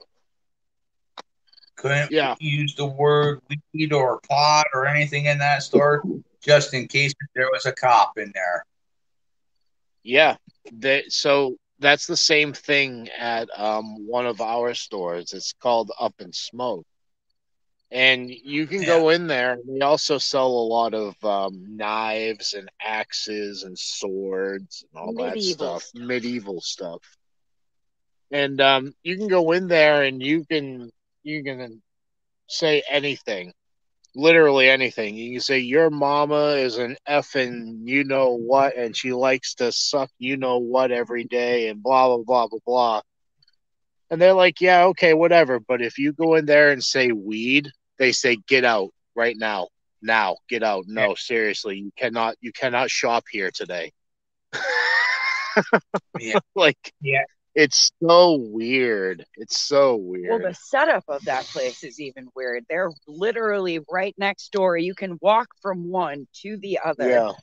Yeah. And it's an adult store. And Yeah. I mean adults, like naked women Yeah, walking leather around. and lace. You can go pay these women to give you a lap dance and all this stuff. So, yeah, it's pretty much like one store. Yeah, it's a great part of town, let me tell you. It's always bumping, I'll tell you that. Yeah. This town sucks nowadays. Ghost Day went to shit. This town just really sucks. I sound like my parents. Yeah. I mean, it's always been there since we've been children, but like not to the extreme it is now though. It's different now. It's like it's always bumping. There's always multiple. You can drive by there at like 2:00 in the morning and there's still people in there. Yeah. It's I don't know, whatever gets their jollies off. Literally. Yeah. See, Belt Loop likes naked women. No, yeah, absolutely. They will take you to a room with a lovely window and you can sit on one side and they're on the other. Leather and lace ?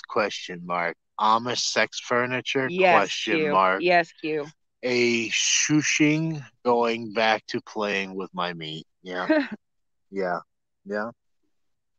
Pretty much. It is pretty much you might around here you might as well say an Amish sex store. Yeah. Seriously, if you think about it, like our town consists of fireworks stores, sex shops, and bong shops. That's pretty much our town nowadays. And shopping malls. Oh, yes, and shopping malls. Like, that's all our town is nowadays. It's disgusting. Seriously? Wow, dude, it really is. And then the next town over, it's like you're going back into the 1950s. It's such a contrast. It's so weird. Like really nice, fancy houses, top-notch everything, and then you go into Seabrook and it's like, welcome to the bong capital of New Hampshire. Even though we can't smoke anything out of them. Yeah. Ridiculous. Anyway. Dips, chains, and whips. No candle wax on the nipples or anything like that. What movie is that from? It's close to perfect quote. I have no idea. We don't. That sounds like a Bill Engel joke. I am not sure. Belt Loop. It sounds so familiar. Like. Yeah, not so much. It sounds like a Bill Engel joke. You know? Garrett's Amish toys are made of wood. Yeah. Oh. Yeah.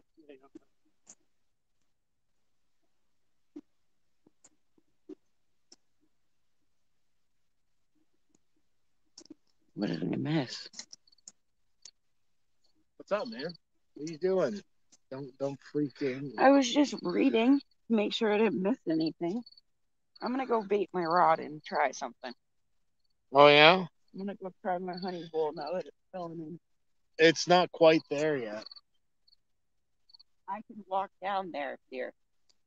If you dare, yeah, have fun. It's flat right there. Oh, I remember I was working for my old man. It's going back like almost 20 years ago. I was working for my old man, and was getting a ride in from a buddy of mine, and this guy's like the same age as my dad, roughly.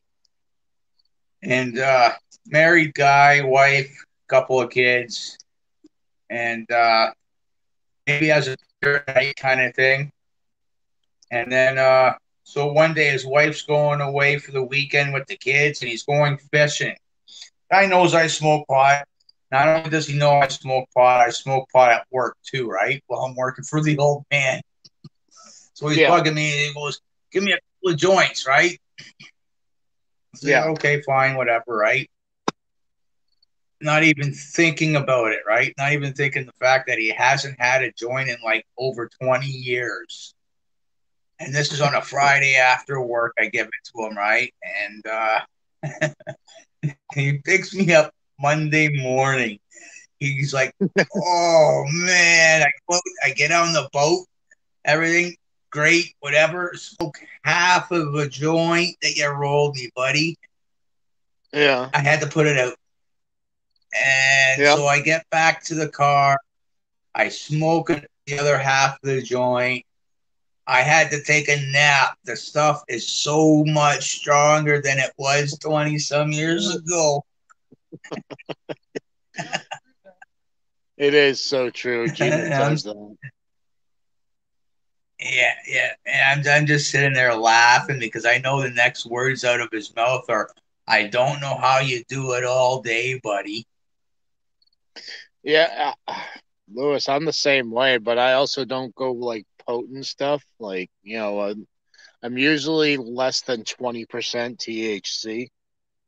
That's Yeah. more than enough for me, They come out with the 30, 35, and 40, and it's like, are you freaking kidding me, man? Like, I'd be, That's unconscious. wheelchair Like, stuff. it really is. Seriously. Like, Gina does the edibles and like microdosing. That's just, you know, how she likes to do it nowadays. And she has these raspberry jelly chews, and they're 5 milligrams each one. And she'll have one, and she'll be good for a few hours, just enough to take the edge off. Each Hey, one I'm of gonna us have jump our down. vices. Whether what's that, Robert? I'm gonna jump down, Chris. I was headed for bed whenever y'all popped on, and I've been on Yeah, here an hour, so I'm gonna jump down. I'll still be in the chat, but I'm gonna start getting ready for bed here. yeah. No, I wish there was more action here, buddy. But it's how it goes. But at least we're here shooting the shit, having a good time. So Yeah, yeah. I'm trying to get to bed earlier and earlier. I need. Who am I kidding? I haven't done it yet. yeah, But that's yeah. the goal, is to get into bed at a decent time. But I would hey, love to start doing that, but we just can't. y'all got a You know. different schedule, and it's completely natural for y'all. Yeah, But exactly. I hope you Yeah. catch something. I'll hang out for a little while, but I'm going to jump off the panel, and Yeah, because no I can't, problem, buddy. Thank you you for know, jumping up. Yep, yeah, Gina says thank you for coming up. yeah, yeah. Good luck, Gina. You catch one bigger than him. She's trying to right now. All right, we'll see y'all. All right. Bye, Lewis. Yeah. Yeah. Talk to you later, Homestead Aquarius. Cool. Yeah. Yeah, I think there's What's that, Lois? I think there's two major. I think there's two, like, out of all the strains of weed there is. I think there's two different types, right? One of them's a sativa weed, and it's a less stronger one.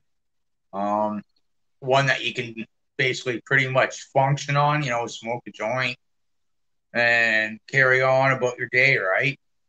Now, smoke a few joints through and carry on, right? Sativa, or whatever it is. Yeah. Yeah. And then there's the other one. And then there's the other one. I don't know what it's called, but it's the wheelchair stuff. Indica. Yeah. So the best way to remember that, dude, is indica is in the couch. Like you're asking, and here's the funny part. Like, I use indica, and because of my ADD, I kind of have a counteraction to it. So I'm very, very productive off of indica. That's all I smoke. And obviously, you see the homestead, my friend. You see us doing what we do. Like, yeah, I don't know. I guess that's just my issue, the ADD that I have. Yeah, same here. I don't know how to put it into words, but but I don't smoke weed. It's like I'm all over the place, right? But when I Exactly. do it, I'm not Focus. all over. I'm still all over the place, but not all over the place at the same Yeah. time, right? I'm able to. Oh, I got this to do, that to do, and it gets done, right? Exactly. You can hone in on specific items as opposed to, chipping off little sections of. What's up? Oh, Gina's stuck and the tide's coming in. So fishing rod. Okay, I'm gonna have to take the light. All right, I'll be Lewis. You got the show for a second.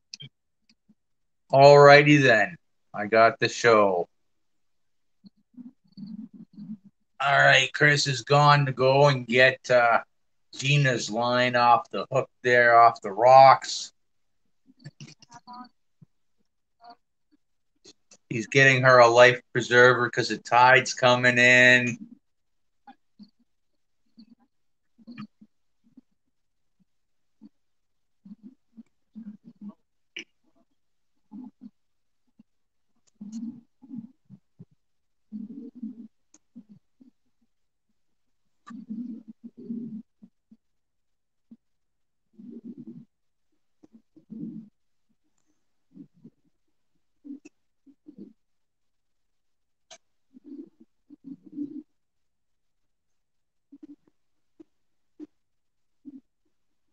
Yeah. Chris, go save her, buddy.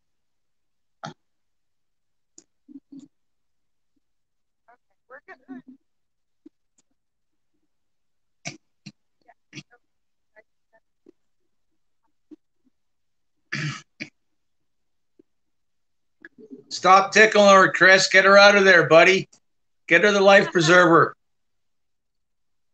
We're coming. Stop tickling her, Chris. He's cracking up over there. Get her the life preserver. Got it unstuck. Oh man, that was bad.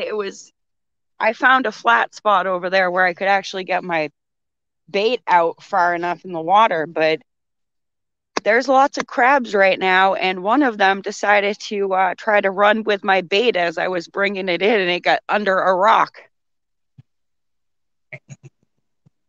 And I almost fell like 4 times, and I literally would have been covered in mud. Yeah, and it would have been hilarious. And it's not the good kind of mud either. It smells like dirty old fish. Save her, Chris, says Robert. Oh, that's just nasty, man.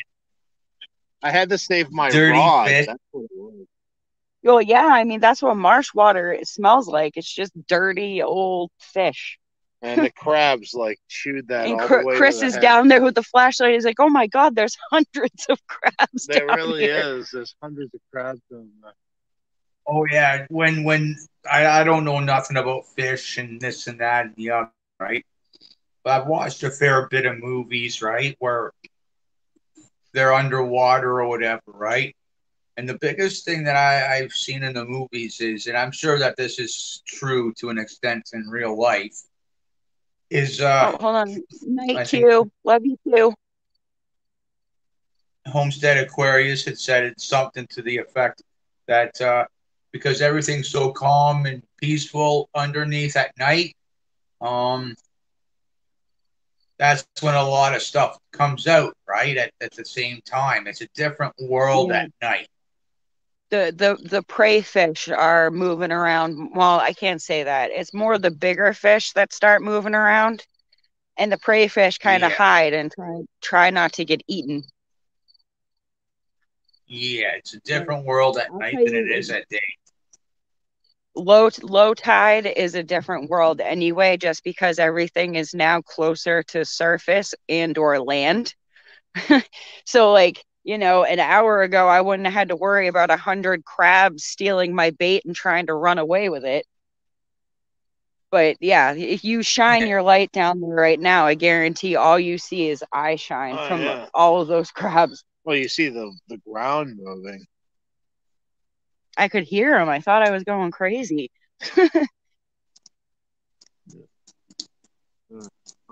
Or you're going to try to get your rod stuck now?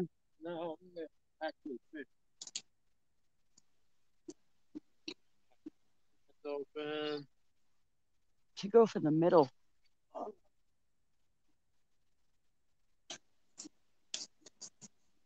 Yeah, he's definitely better at reeling in than I am. Hey, the moon's starting to come out. That'll help the light. Yeah, the moon's starting to come out. So you might be able to see a little better. Maybe have. Yeah, maybe the fish too. Yeah, usually when the moon comes out, the fish start coming out. I think that's why the fishing was so good the other night. It was right after the full moon. And the tide was like super, super high because it was a full moon.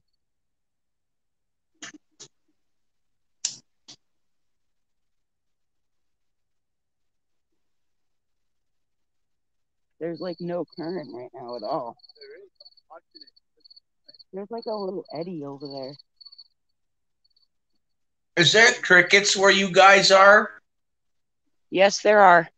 All around us. Okay. Okay, I thought I left the window open. Well, at least it's a common sound for you too. Somebody was saying that the other day. I haven't seen a cricket in the longest time. I was like, just come up here. You'll see thousands of them. Dustin and Courtney. Oh, Dustin and I hear Courtney. them at night.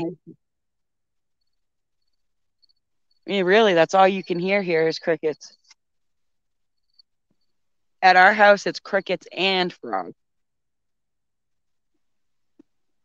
Yeah, he has tried. That being known, I'm going to go. He's plotting his next.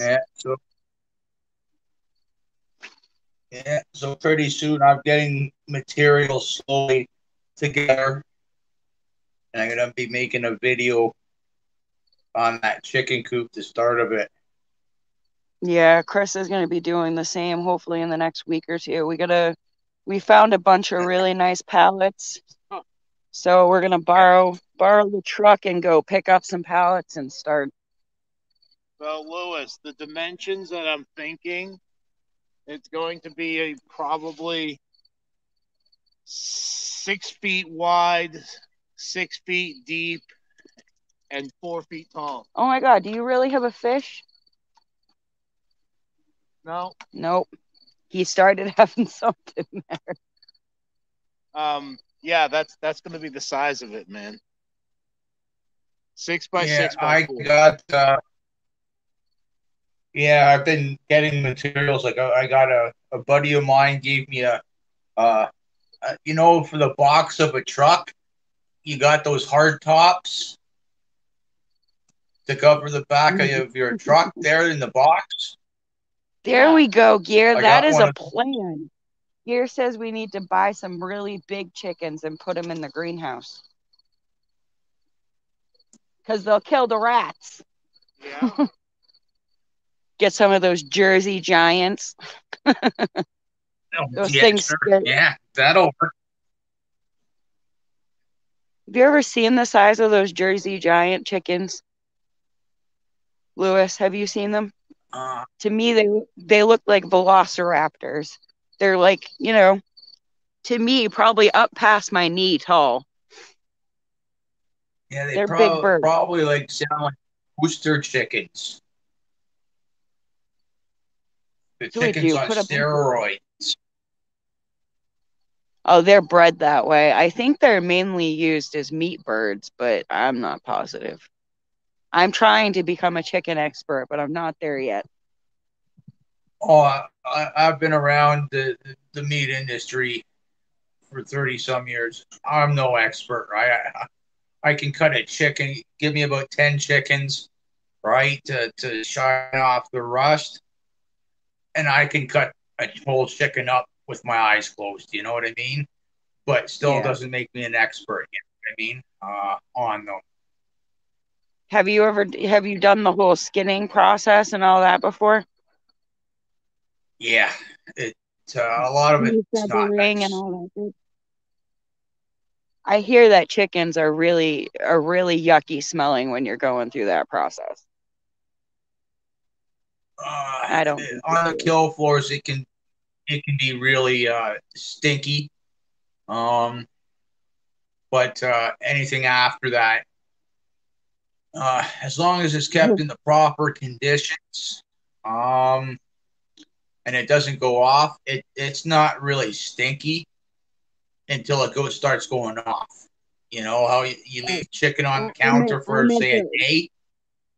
Lewis, like the process of how they boil it to get the feathers off and all that stuff. I heard that is like horrible. So Amanda Evanson, the Happy Hippie Homestead, is in here. Hello, Amanda. She said, "Hi everyone. Sorry I dozed off for a bit. My neighbor has Jersey Giants. I have Bantams, so hers look especially giant to me. Bantams are so pretty though." Why does her channel sound? It's the Happy Hippie Homestead. Yeah. I don't think this is the first time she's been here, love. Yeah. We watch a lot of people. Yeah. A lot of people. So, Lewis, have you decided on what kind of chickens you're getting? Meat bird. Meat birds? Preferably meat ones. Laying ones and meat ones. You can get dual purpose ones too that are good for both. They have dual purpose. So they're great at laying, but they're also big enough that they're great for meat too. Yeah, probably those ones. Because it'd be nice to have the eggs there and then be able to have a rooster and hatch the eggs and stuff like that for meat. You know what I mean? Oh yeah, like the price. And Lewis, the thing I'm thinking right now, with the market for chicken the way it is, if you can produce your own chickens, you're probably going to start making a pretty penny here soon. Yeah. Well, to be able to sell it, I remember my dad having a crown and a number on a lot of his products. He had to, right? Yeah. And that just means he's governmentally inspected and they can track it back to his plant when he was still working, right? Yeah. Now, if I were to be doing this at home or anybody else, and I see it around here a lot, because a lot of farmers, what they'll do is have their breed their animals, and they might go and send, I don't know, say like a trailer that you can hook up to a pickup truck, and load it up of chickens or pigs or sheep or cows, and it'll vary on what you're breeding and how big your trailer is for the truck and that, right?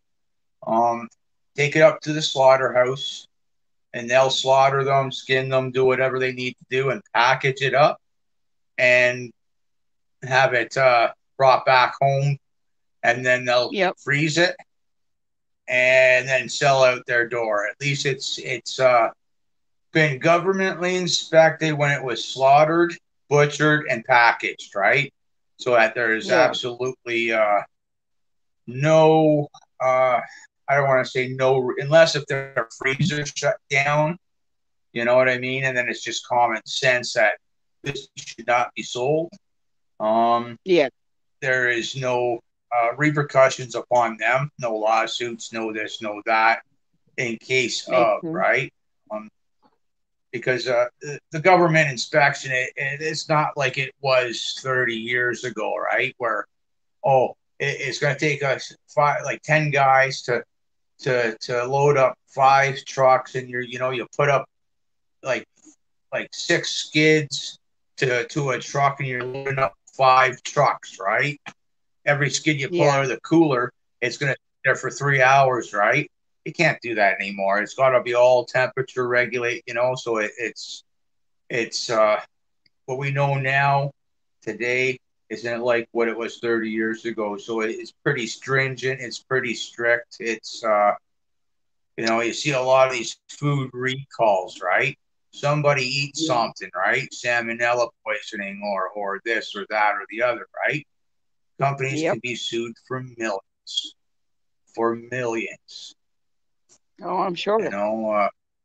Oh yeah, like I've had salmonella poisoning and I've had to be hospitalized once for it. Just working in the meat industry, you get some in your eyes, get some in your mouth, yada yada yada, right? It's gonna happen when you're putting in it. Yeah, it's being a cop, right? You're bound to get shot at some point or another, and if you don't, you're lucky, right? Or stabbed. Yeah, and but still very lucky, right? Or not to use your gun, right? So it's bound to happen, but it's not nice, and to be sick and out of work for about a week or so, that's a week's wages, right? What do you or Chris make a week, right? Somebody's got to be held accountable for that. Yep. I can't imagine salmonella is fun to deal with. Amanda, thank you so much for coming in and see us live. We appreciate it. So I was looking up the dual purpose groups. Yeah. So you got Orpingtons are in that group, Plymouth Rocks, the Rhode Island Red, Wyandottes, Australorps, Delaware, Sussex. There's a whole giant list of dual purpose. Yeah. So you have a lot of options. And see, the way I'm thinking of going is I want chickens that I can actually, handle and aren't going to attack me when I walk into the coop. I'm really thinking about going with the Orpingtons just because they are really good egg layers, like pretty much consistently an egg a day. And they're very calm. And they're very calm, sweet birds. Yeah. What you want, as long as they're not really attacking me too bad, I don't want to say I don't care, right? But as long as they're not really badly attacking me, you know what I mean? But they can defend themselves from, like, say, rats or something, you know what I mean? Yeah. Or the smaller stuff, right? That actually my dog can't get at, like mice or rats or whatever like that. And then my dog can get the rest because it'd be the next thing up from rats, mice, or coons, skunks, porcupines, stuff like that, right? And coyotes. And my dog, I know the dog, my last dog was a Great Pyrenees, and having him, I know that with him, not a problem, no real big problem on defending livestock, right? So I know with my dog now being part Great Pyrenees, part Miramar, and him being like 9 months and almost 100 pounds now, right? He won't have a problem defending. Well, he's only going to get a bit. 2 years before he's done growing, right? And that's when he's fully grown, right? Probably going to be he's 150, 160 pounds. He's gonna be Tank, my last dog. He was 140 pounds at about 2.5 years old. Wow. So his father was about 100 in the springs was about 160, 165 pounds. But in the falls, he dropped down to about 130, 135 pounds from being in the fields all summer long, right? Yep. So, my guy, he's going to be, because he's not a full Great Pyrenees, I'm probably looking about a big dog, guaranteed, right? But it's just a matter of how big, because he's a mixed, right? So, Yeah. you know, Could I mean he's do, bigger. Could mean he's smaller. yeah, like, yes, yeah. He could be a bit smaller, right? I'm not 100% sure yet, but he can. He already defends the backyard. He barks at stuff already, so it's pretty good, I was right? going to So, say, but at 100 pounds, Lewis, you don't have to worry about a whole lot. Even if he stayed yeah, the size he is now, that's a big dog.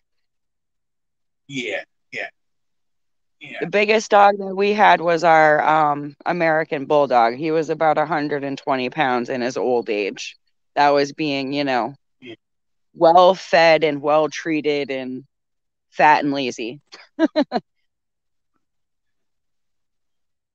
But Robert says that Buff Orpingtons keep coming up as number one for me. And Robert, I have to say, they're one of my favorite chickens. It's one of the chickens my neighbor has. And she will literally come over and hang out with us in the garden. She's a sweetheart. The Buff Orpington, the blondie. Yeah. Not the one that. Yeah, not the barred rock that rips Chris's leg apart.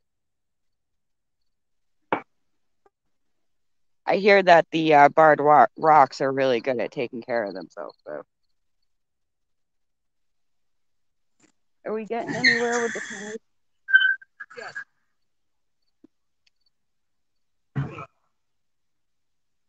We're gonna be out of bait before the fish start biting. No, I haven't even gotten into the package yet. Oh, that's where you threw it. I was gonna be like, rings. There's rings. Yeah, but with the Great Pyrenees, the younger you get them, the better it is. Yeah, are they easy to train? Hard to train? They're stubborn. The worst thing about them is that they're barking dogs, especially at night, and they shed a lot. Yeah. But if you got livestock, you know what I mean, whether it be chickens, pigs, sheep, cattle, horses, whatever, that's what you want, is them barking at night. Yeah, It's keep simple, coyotes. because they're not either. Yeah, they'll keep them at bay because they're a big dog, right? Like, you can hear their bark, right? And how they can tell that it's a big dog, right? So they're not going to come around unless if they're like there's like 10 of them at least, you know. Yeah. So I've heard a pack of coyotes, but I've never seen more than one, which obviously they don't want you to see more than one, but you can hear them when they run off. You might talking to the other ones. You might see 2 or 3 at the most. But yeah. Even at the that, the other ones are waiting in the background for that one to be the rest of them I got a meal. Yeah, the rest of them aren't too far because when I was living in Grand Valley, my landlord there had about 1,000 head of sheep, and on my side of the street, he for the first couple of years he had some of the sheep on my side of the street, and I'd be up half the night a few times throughout the year, right? And because of the coyotes, and I'm like, but he knew I'd call him up in the middle of the night, and he'd wake up, his buddy, get your gun out here now. Got the coyote, they're doing this, they're doing that, and the first time I ever called him up and said, hey, something's going on out here, and he came out, fired off his gun a few times, and they all left, and he goes, thanks, but by the sounds of what you were explaining to me, is one was sitting up here by the house, getting the dog's attention, while the other ones were sitting across the field until that one got the dog away. Gotcha. To go get it. Oh yeah. Hey, Bob.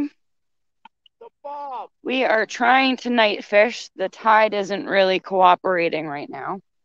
It is. It's Hey, getting Bob. better. But yes, that's why you see us in the pitch black. Yes, I'm in the distance. Kind of. Am I blocking the light? No, the light's just dying. No, but I can come up on the camera real spooky like. What's going on? We're talking about coyotes. Yeah.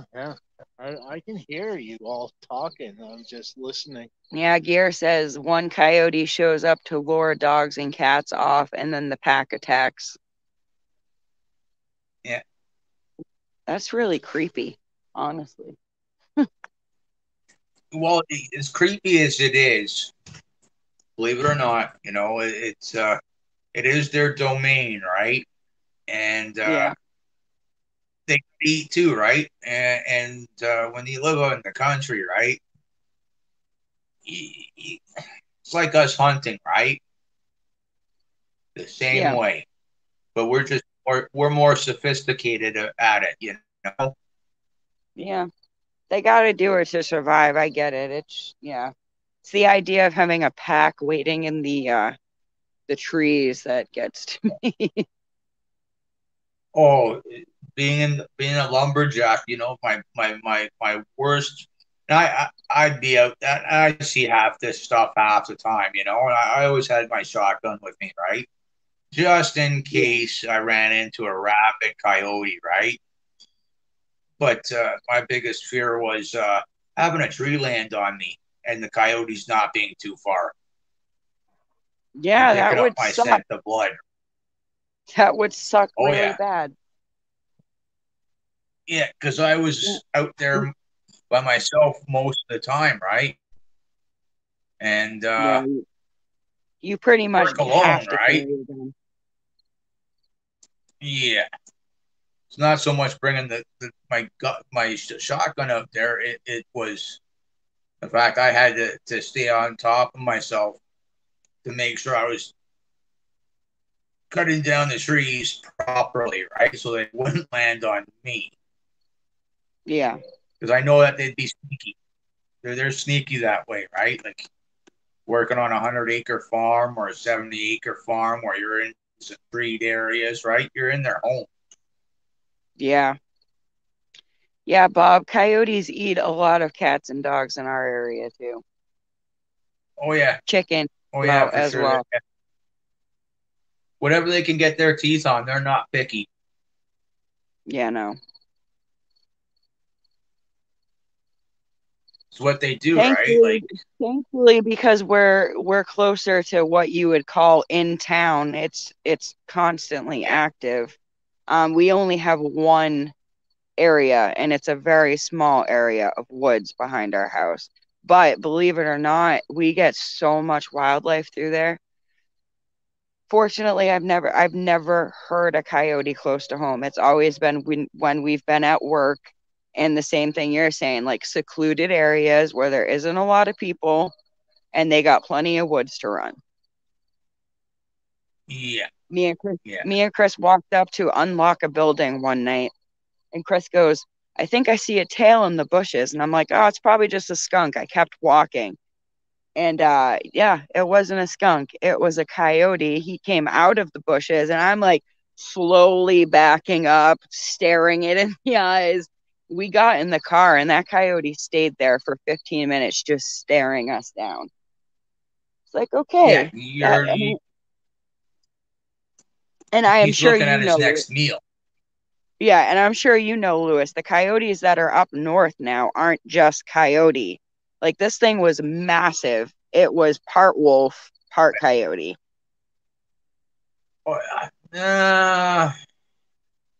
I could see part dog, part coyote, because that's been known to happen, especially up here.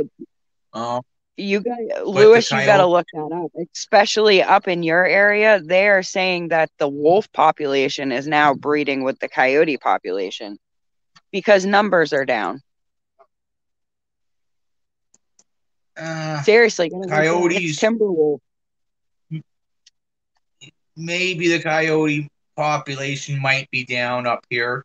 They're open No, season up here. not so much. Not so much the coyote population that's down. It's the wolf population. So the wolves are breeding with the coyotes because they don't have females of their own species to breed with. They're trying to keep their species alive any way they can. Yeah. I understand that. But from the hunters I've talked to, at least, the wolves, the coyotes, and the wolves do not get along. Because the wolves are much more, they're bigger than the coyotes, and because they both hunt meat, stuff like that. Amanda's saying it too. There are coyote wolves genetically here in New York. Yeah, I've heard they're here, and I'm telling you, the coyote that I know what a coyote looks like. This was way bigger than a coyote ever thought of being, and it had like that really bushy wolf tail. Yeah. Well, I just saying like if it because the hunters, right? The wolf's more dominant, right? So than the coyote, right? So it'd be very rare, and it'd probably be something very new, very new. Oh, I'm telling you, Lou, check into it. Google that crap. Well, you will be surprised. Yeah. Well, I'm not saying it wouldn't happen. I'm just saying it would be. I could see it happening with a dog before a wolf, right? I don't think the coyotes have much of a choice in the matter, with the wolf being so much bigger. If it's gonna mate with a female, there is nothing that coyote's really gonna be able to do. Oh yeah. Except lay there and take it. If you go wolf, you never go back. Yeah, once you go wolf, you never go back.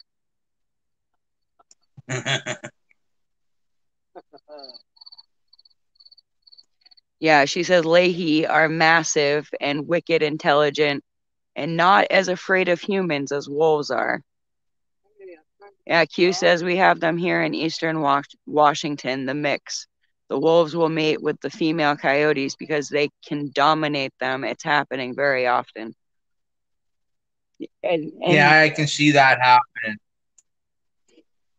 It's because the wolf population is being killed off again. Like, you remember back a while ago, they started bringing back wolves into all of these state parks and stuff. They were breeding them in captivity and then releasing them into the wild.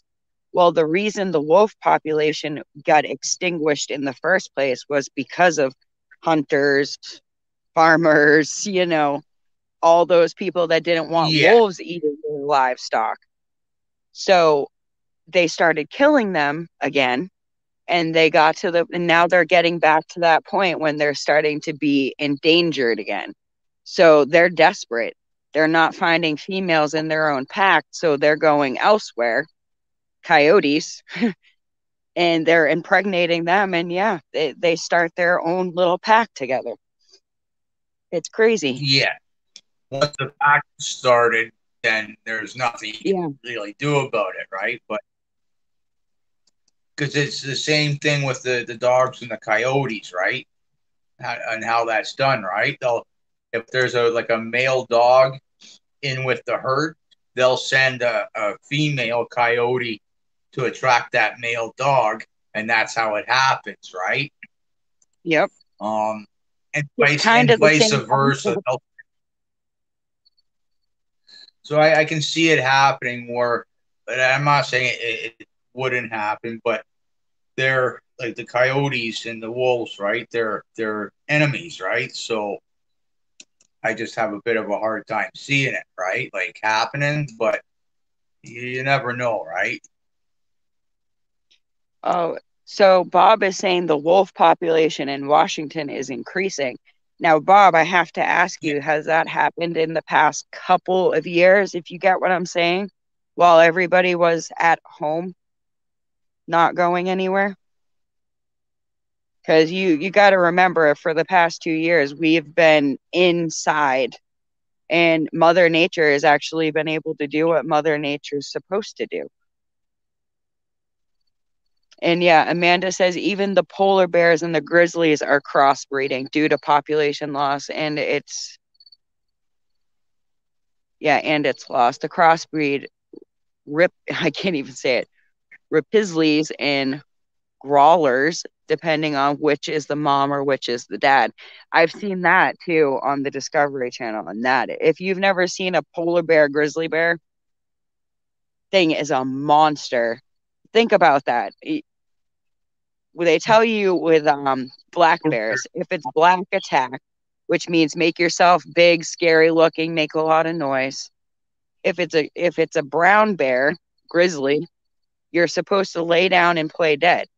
But if it's a polar bear, it don't matter what you do, that thing's eating you. You can play dead, you can yell at it, it's gonna eat. So imagine a grizzly bear crossed with a polar bear. The size of it alone, I mean, that thing's gonna, you're done.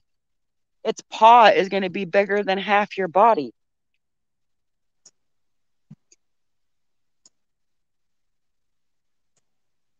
Night, Q. Oh, it started before. Well, I mean, it's good, but it's not good at the same time. Like, I get it from both angles. It's great that they're repopulating, but it's not so great for humans. Yeah, because the wolves, they normally take out the coyotes, right? Because they're so much bigger. Telling you, Lewis, you got to look them up. Just look at the pictures of them. They're crazy. Oh, I'm not saying, it's just, I'm talking like, because it's just, I understand that the populations of certain things are going down or up or whatever, right? But it's so almost... Amanda is saying, Amanda said, sorry, my eyes are bad. I mistyped and misspelled. Sometimes I had a husky wolf mix as a kid. They are legal here now, but they were intentionally bred. Lovely. Yeah, I know about, like the dogs and the wolves, or the dogs and the coyotes, right? But I know strange things happen in the wildlife. It's happening more and more, but I think the wildlife is being thrown off just as much as we are. Well, less for us, I think, but we've got, I wouldn't say less for us, different for us than it would be for the wildlife.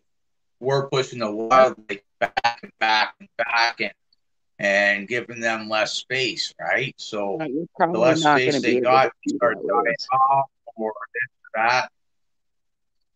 Right? I don't know if you can even make that out at all, but they're called coy wolves. This is the Google. It says coy wolf is an informal term for a canine hybrid descended from coyotes, eastern wolves, and gray wolves. All members of the genus Canis are closely genetically related with 78 chromosomes and therefore can be interbred.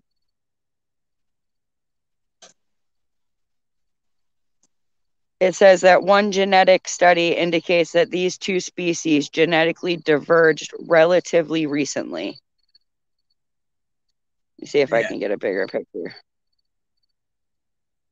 I don't know. You're probably not going to be able to see that. Oh, I see them. Yeah. Yeah. They're crazy looking. I'm just saying the one that we saw was so massive. Like, I don't think it was just a coyote. It could have been a bigger breed of dog. It could have been a wolf. I don't know. Yeah. Oh yeah, and then there was the one we saw on the highway that came running right out in front of our car. That was completely white and humongous. And Chris is like, did you just see, like, he thought he was tripping, you know? He's like, did you just see that? Was that a white wolf? I'm like, I don't know what that was, but it was definitely white and looked like a dog of some kind. It was either the largest albino coyote ever, or it was literally a white wolf, man. Like, it was crazy.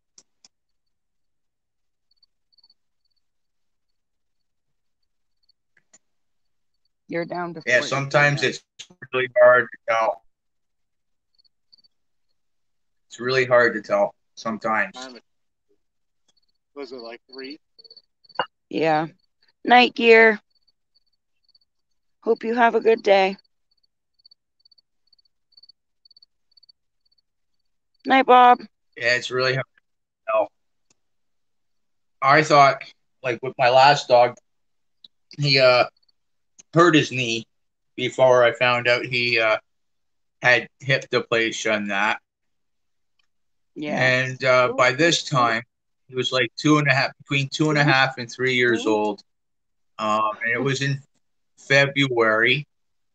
And he took out what looked to be like it was big. It wasn't no coyote, right? It was at least the size of my dog Tank, and he was huge, right? Like 135 pounds, I think, at the time. And this thing pretty much matched his size.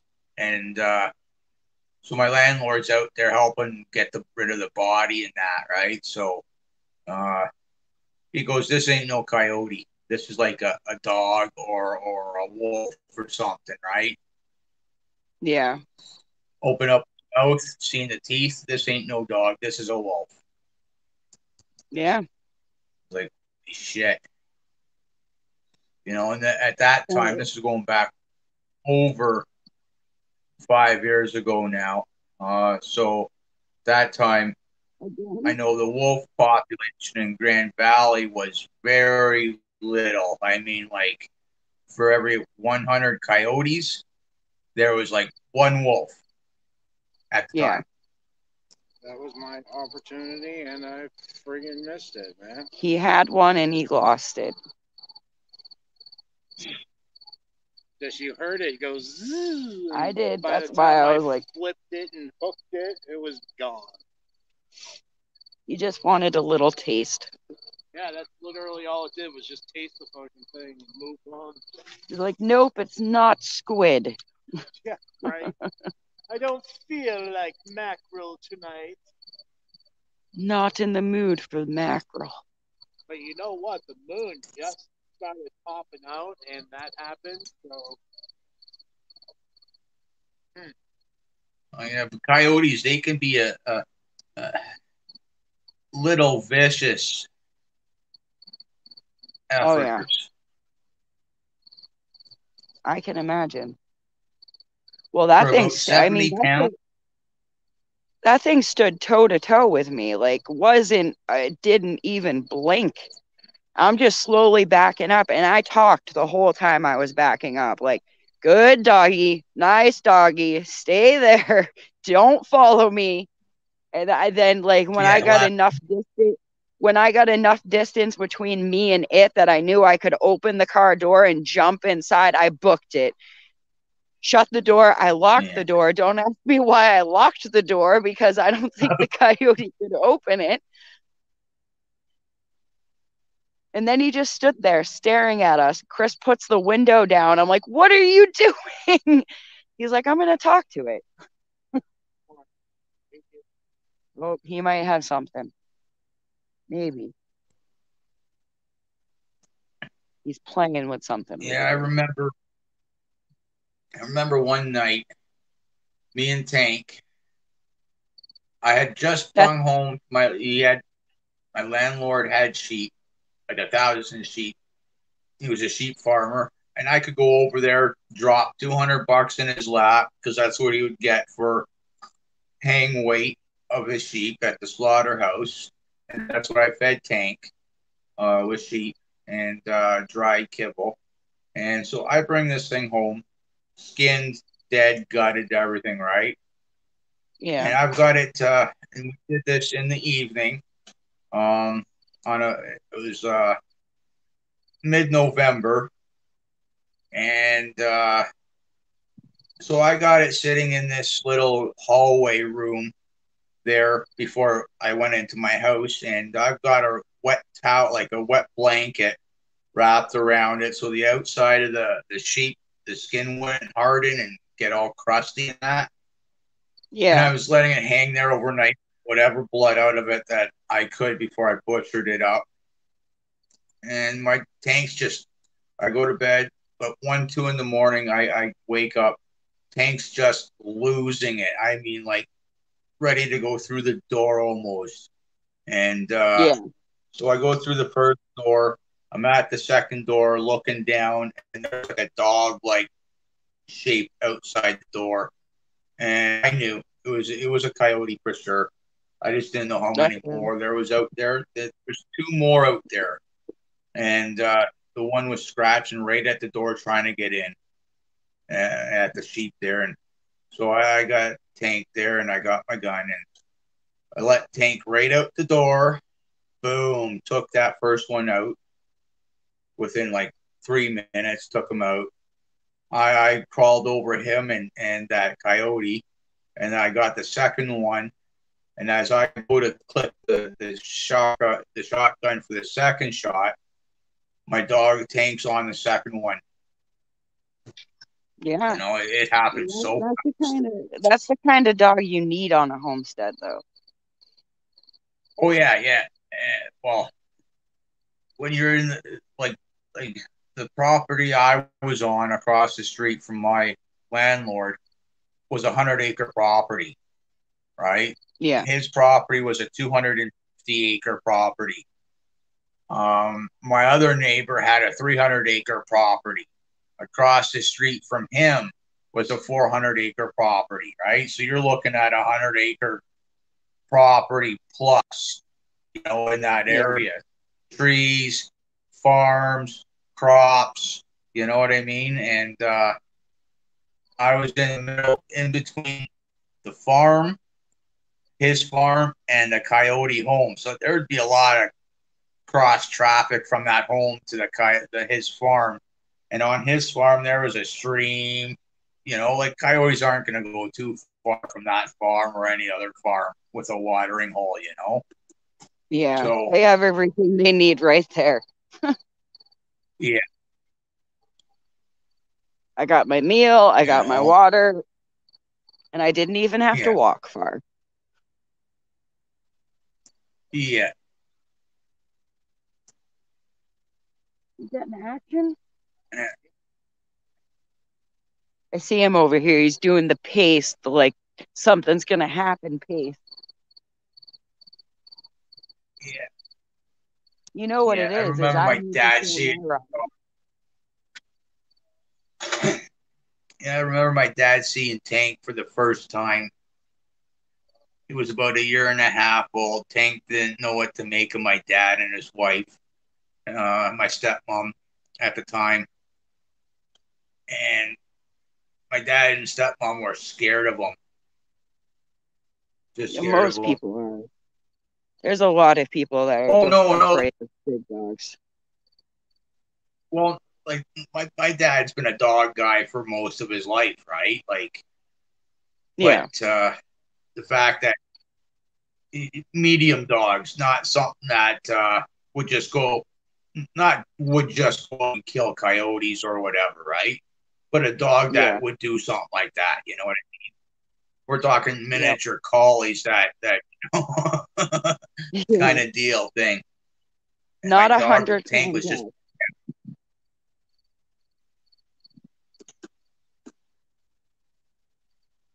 You can tell that they need that kind of job, though. Like watching your videos, you can see how much energy they have, and they just need to burn it off. Oh, well, he's not even a year old, so he's got the energy, right? Tank was about 7 or 8 years old. 8 years old before he passed away. This past winter there, but he was calm. He was calm as heck, right? Because he was older, right? He's still a Yeah. puppy, like hyper as heck, like a kid, right? So he'll calm down a bit, right? Just a matter of time. Louis, when you see your dog, you don't think puppy. You know what I mean? He's so big. You're like, oh wow, that's a dog. Like I don't look at him and go, oh Yeah, look, that's a puppy. It's a big yeah, dog. No, it's the same. It's yeah. the same thing with my niece and her boyfriend got a beagle puppy, and I think he's going right along 6 months. And oh my God, that dog, you can tell what dogs are bred for. Like if he picks up a scent of something he wants to go investigate, you ain't stopping him, even though he's only 30 pounds. He's taking you for a walk. Oh yeah. But beagles, I have to say, I've owned a lot of dog breeds in my life. And beagles are smart. I know they are because they're used for hunting and all this, but they're stubborn dogs. He is so stubborn. Oh yeah. Like you sit there and call him and he just like stares at you and tips his head like, are you talking to me? Like, I'm not bothered with you. Yeah. Yeah. Well, like the Great Pyrenees, they're stubborn more than anything else, right? Like they're very independent. They're an older breed. Yeah. From what I've learned about them, they're like hundreds of years old, I think. And back in the day, that just for farms, to protect the livestock.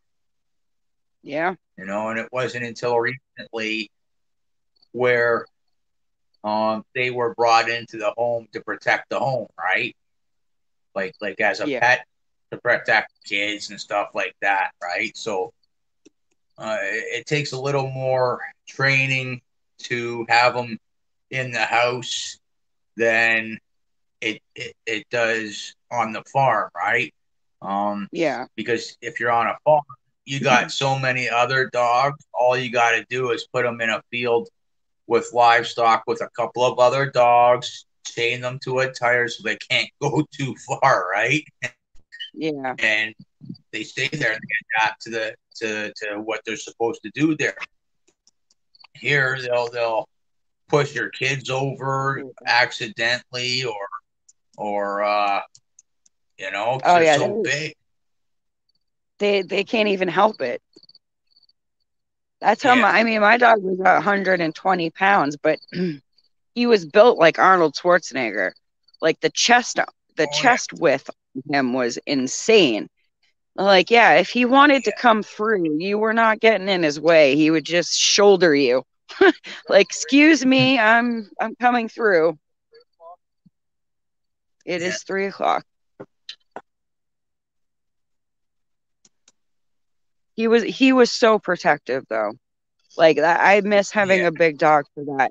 Like he was a rescue, so we had to do a lot of not just training but rehabilitation. Like I don't know exactly what he went through, but he was put in a kennel with 8 pit bulls and they attacked him for 8 hours straight and he survived. And you're talking 8 pit bulls, something like that, something crazy like that. And he survived, but like he had scars all over his body just from all the bite marks. Like he looked like, battle worn. And he took a lot of training to get close to me and Chris. Like he didn't really care about humans. He couldn't be bothered. I don't know if he was just left in a kennel his whole life or if they were neglecting him or abusing him, but it took us a long time to get him to warm up and trust us. And then when he did, like I walked him and I walked him and I walked him, he just had so much energy built up inside from being cooped up all the time. I mean, they had him crate trained. they were like, oh yeah, just stick him in here when he gets to be too much. Me and Chris, what was it, 2 months? I had an incident with him where he was laying on my side of the bed in the middle of the night. And I went to get up to go to the bathroom, and I stepped on him accidentally, and he turned around and he latched onto my calf, and he wouldn't let go. He just would not let go. And Chris was like half asleep, and he's like looking at, like, when something like that happens, you're kind of slow motion for a minute. You're like, is this really happening? I pushed him off of me finally, and then he came right back, and I was like, we had that bad talk where, like, can we actually keep this dog? We have kids that come to our house. What if he does that to a child? That kind of stuff. But in the end, we couldn't do it. We couldn't put him down. So I got him a muzzle, and I muzzle trained him. Anytime he was aggressive, I would put the muzzle on him. And eventually he got the fact, oh, I have to be nice. If I don't want that stupid thing on my face, I have to be nice. It was just, you were lucky. You guys were lucky that way. First and foremostly. Secondly, you're lucky that he didn't draw blood on you. Oh, he did. He did. Lewis, I had puncture marks that almost went all the way through my calf. Like, they were just giant holes, because a bulldog they don't have anything past their canines. It's just their canines. Like the big pointy teeth. There's nothing behind there. Yeah. So they can, because they were bred to be able to take down a bull. That's why they're called bulldogs. So in order to lock their jaw, lock their jaw, but to close and not open again, they don't have any teeth back there. So his 4 giant teeth went straight into either side of my calf and almost touched. He drew blood. I was just fortunate enough that I got him off me the first time. And as he was coming back to grab me again, Chris was finally realizing what was happening, and he flew out of bed and grabbed him by the collar right as he was about to close his mouth again. And threw him in his crate. And I was like, oh my God, did that just happen? You don't really understand how scary a big dog is till that dog is coming at you in anger. And then you're like, holy crap, this thing could kill me. This thing could kill me if it wanted to. Oh, yeah. You guys are lucky you didn't have problems after that, because they sometimes when they draw blood, that's it. There's usually a good old saying, if you got a 200-pound pit bull and it goes and bites somebody, you got to put it down, because you're never too sure if it's going to bite somebody else, right? Yeah. Because it's a good old saying, once they get that blood, right, you can never be too sure. He never had another incident with me. And the way I chalked it up, Lewis, is he would have never bit me if I didn't step on him. I caused him pain. He caused me pain in return. It was like, okay, we're even now. But and besides that, when Chris grabbed him off of me, you're talking 120-pound dog. He lifted him off the floor by his collar. And I'm pretty sure the dog shit his pants. He's like, holy shit. Yeah. Like with Tank, I got him at a month and a half old, which was a really good thing for me. Because he slept in my bed, he was in my field truck, he was with me night and day. And as he was growing up, he'd bite me, didn't draw any blood, but there was times where I picked him up by his scruff, right? And he's got all that loose skin around his neck, just like Zeus does. And he shit his pants, and then happen again, and he'd get a little too rough again. And pick them up by the scruff, and throw them on the ground again. Once they realize who the boss is, that's it. Yeah. Yeah. They know, That's right? really that's really what it was with that dog. That's really what it was, and why it never happened again is because after that, like when we decided that we were going to keep him and not euthanize him, it was like, okay, well, if we're going to keep him, then we have to become the leaders of the pack. Like he cannot think he has the upper hand at all. Yeah. And like I said, I exercised him so much, and just using the muzzle, like getting the fact that, oh, if I'm going to nip at somebody, this thing goes on my face. I don't want this thing on my face. Oh, babe, we're at 15%. Oh, really? Yeah. How did that happen so quick? I don't know. You got things popping up. Looks like something's downloading. I gotta grab a drink while you're over I here. don't know why it's It's been on for like 3 hours. No, I understand that, but like, you know, it should be plugged in and everything. Well, I guess oh,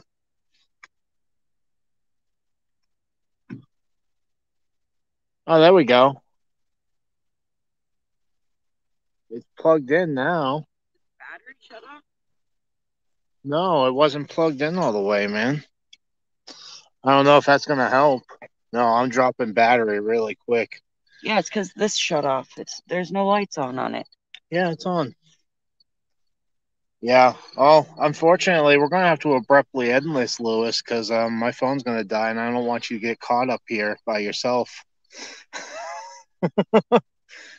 Alrighty then. We Yeah. got 2 whole people in the Yeah, chat. I got 8%, buddy. It's dropping quick. So, all right, everybody. 7. Yeah, All right. 7. Dropping by the second. All right. Yeah, Lewis. Thanks, buddy. We will see you later. Robert, thanks for hanging out. Thanks for hanging out, everyone. Have a good one. If we catch anything, you'll definitely see it on video. Yes, so. yes. All right. Have a good one, everybody. Peace, love, and happiness.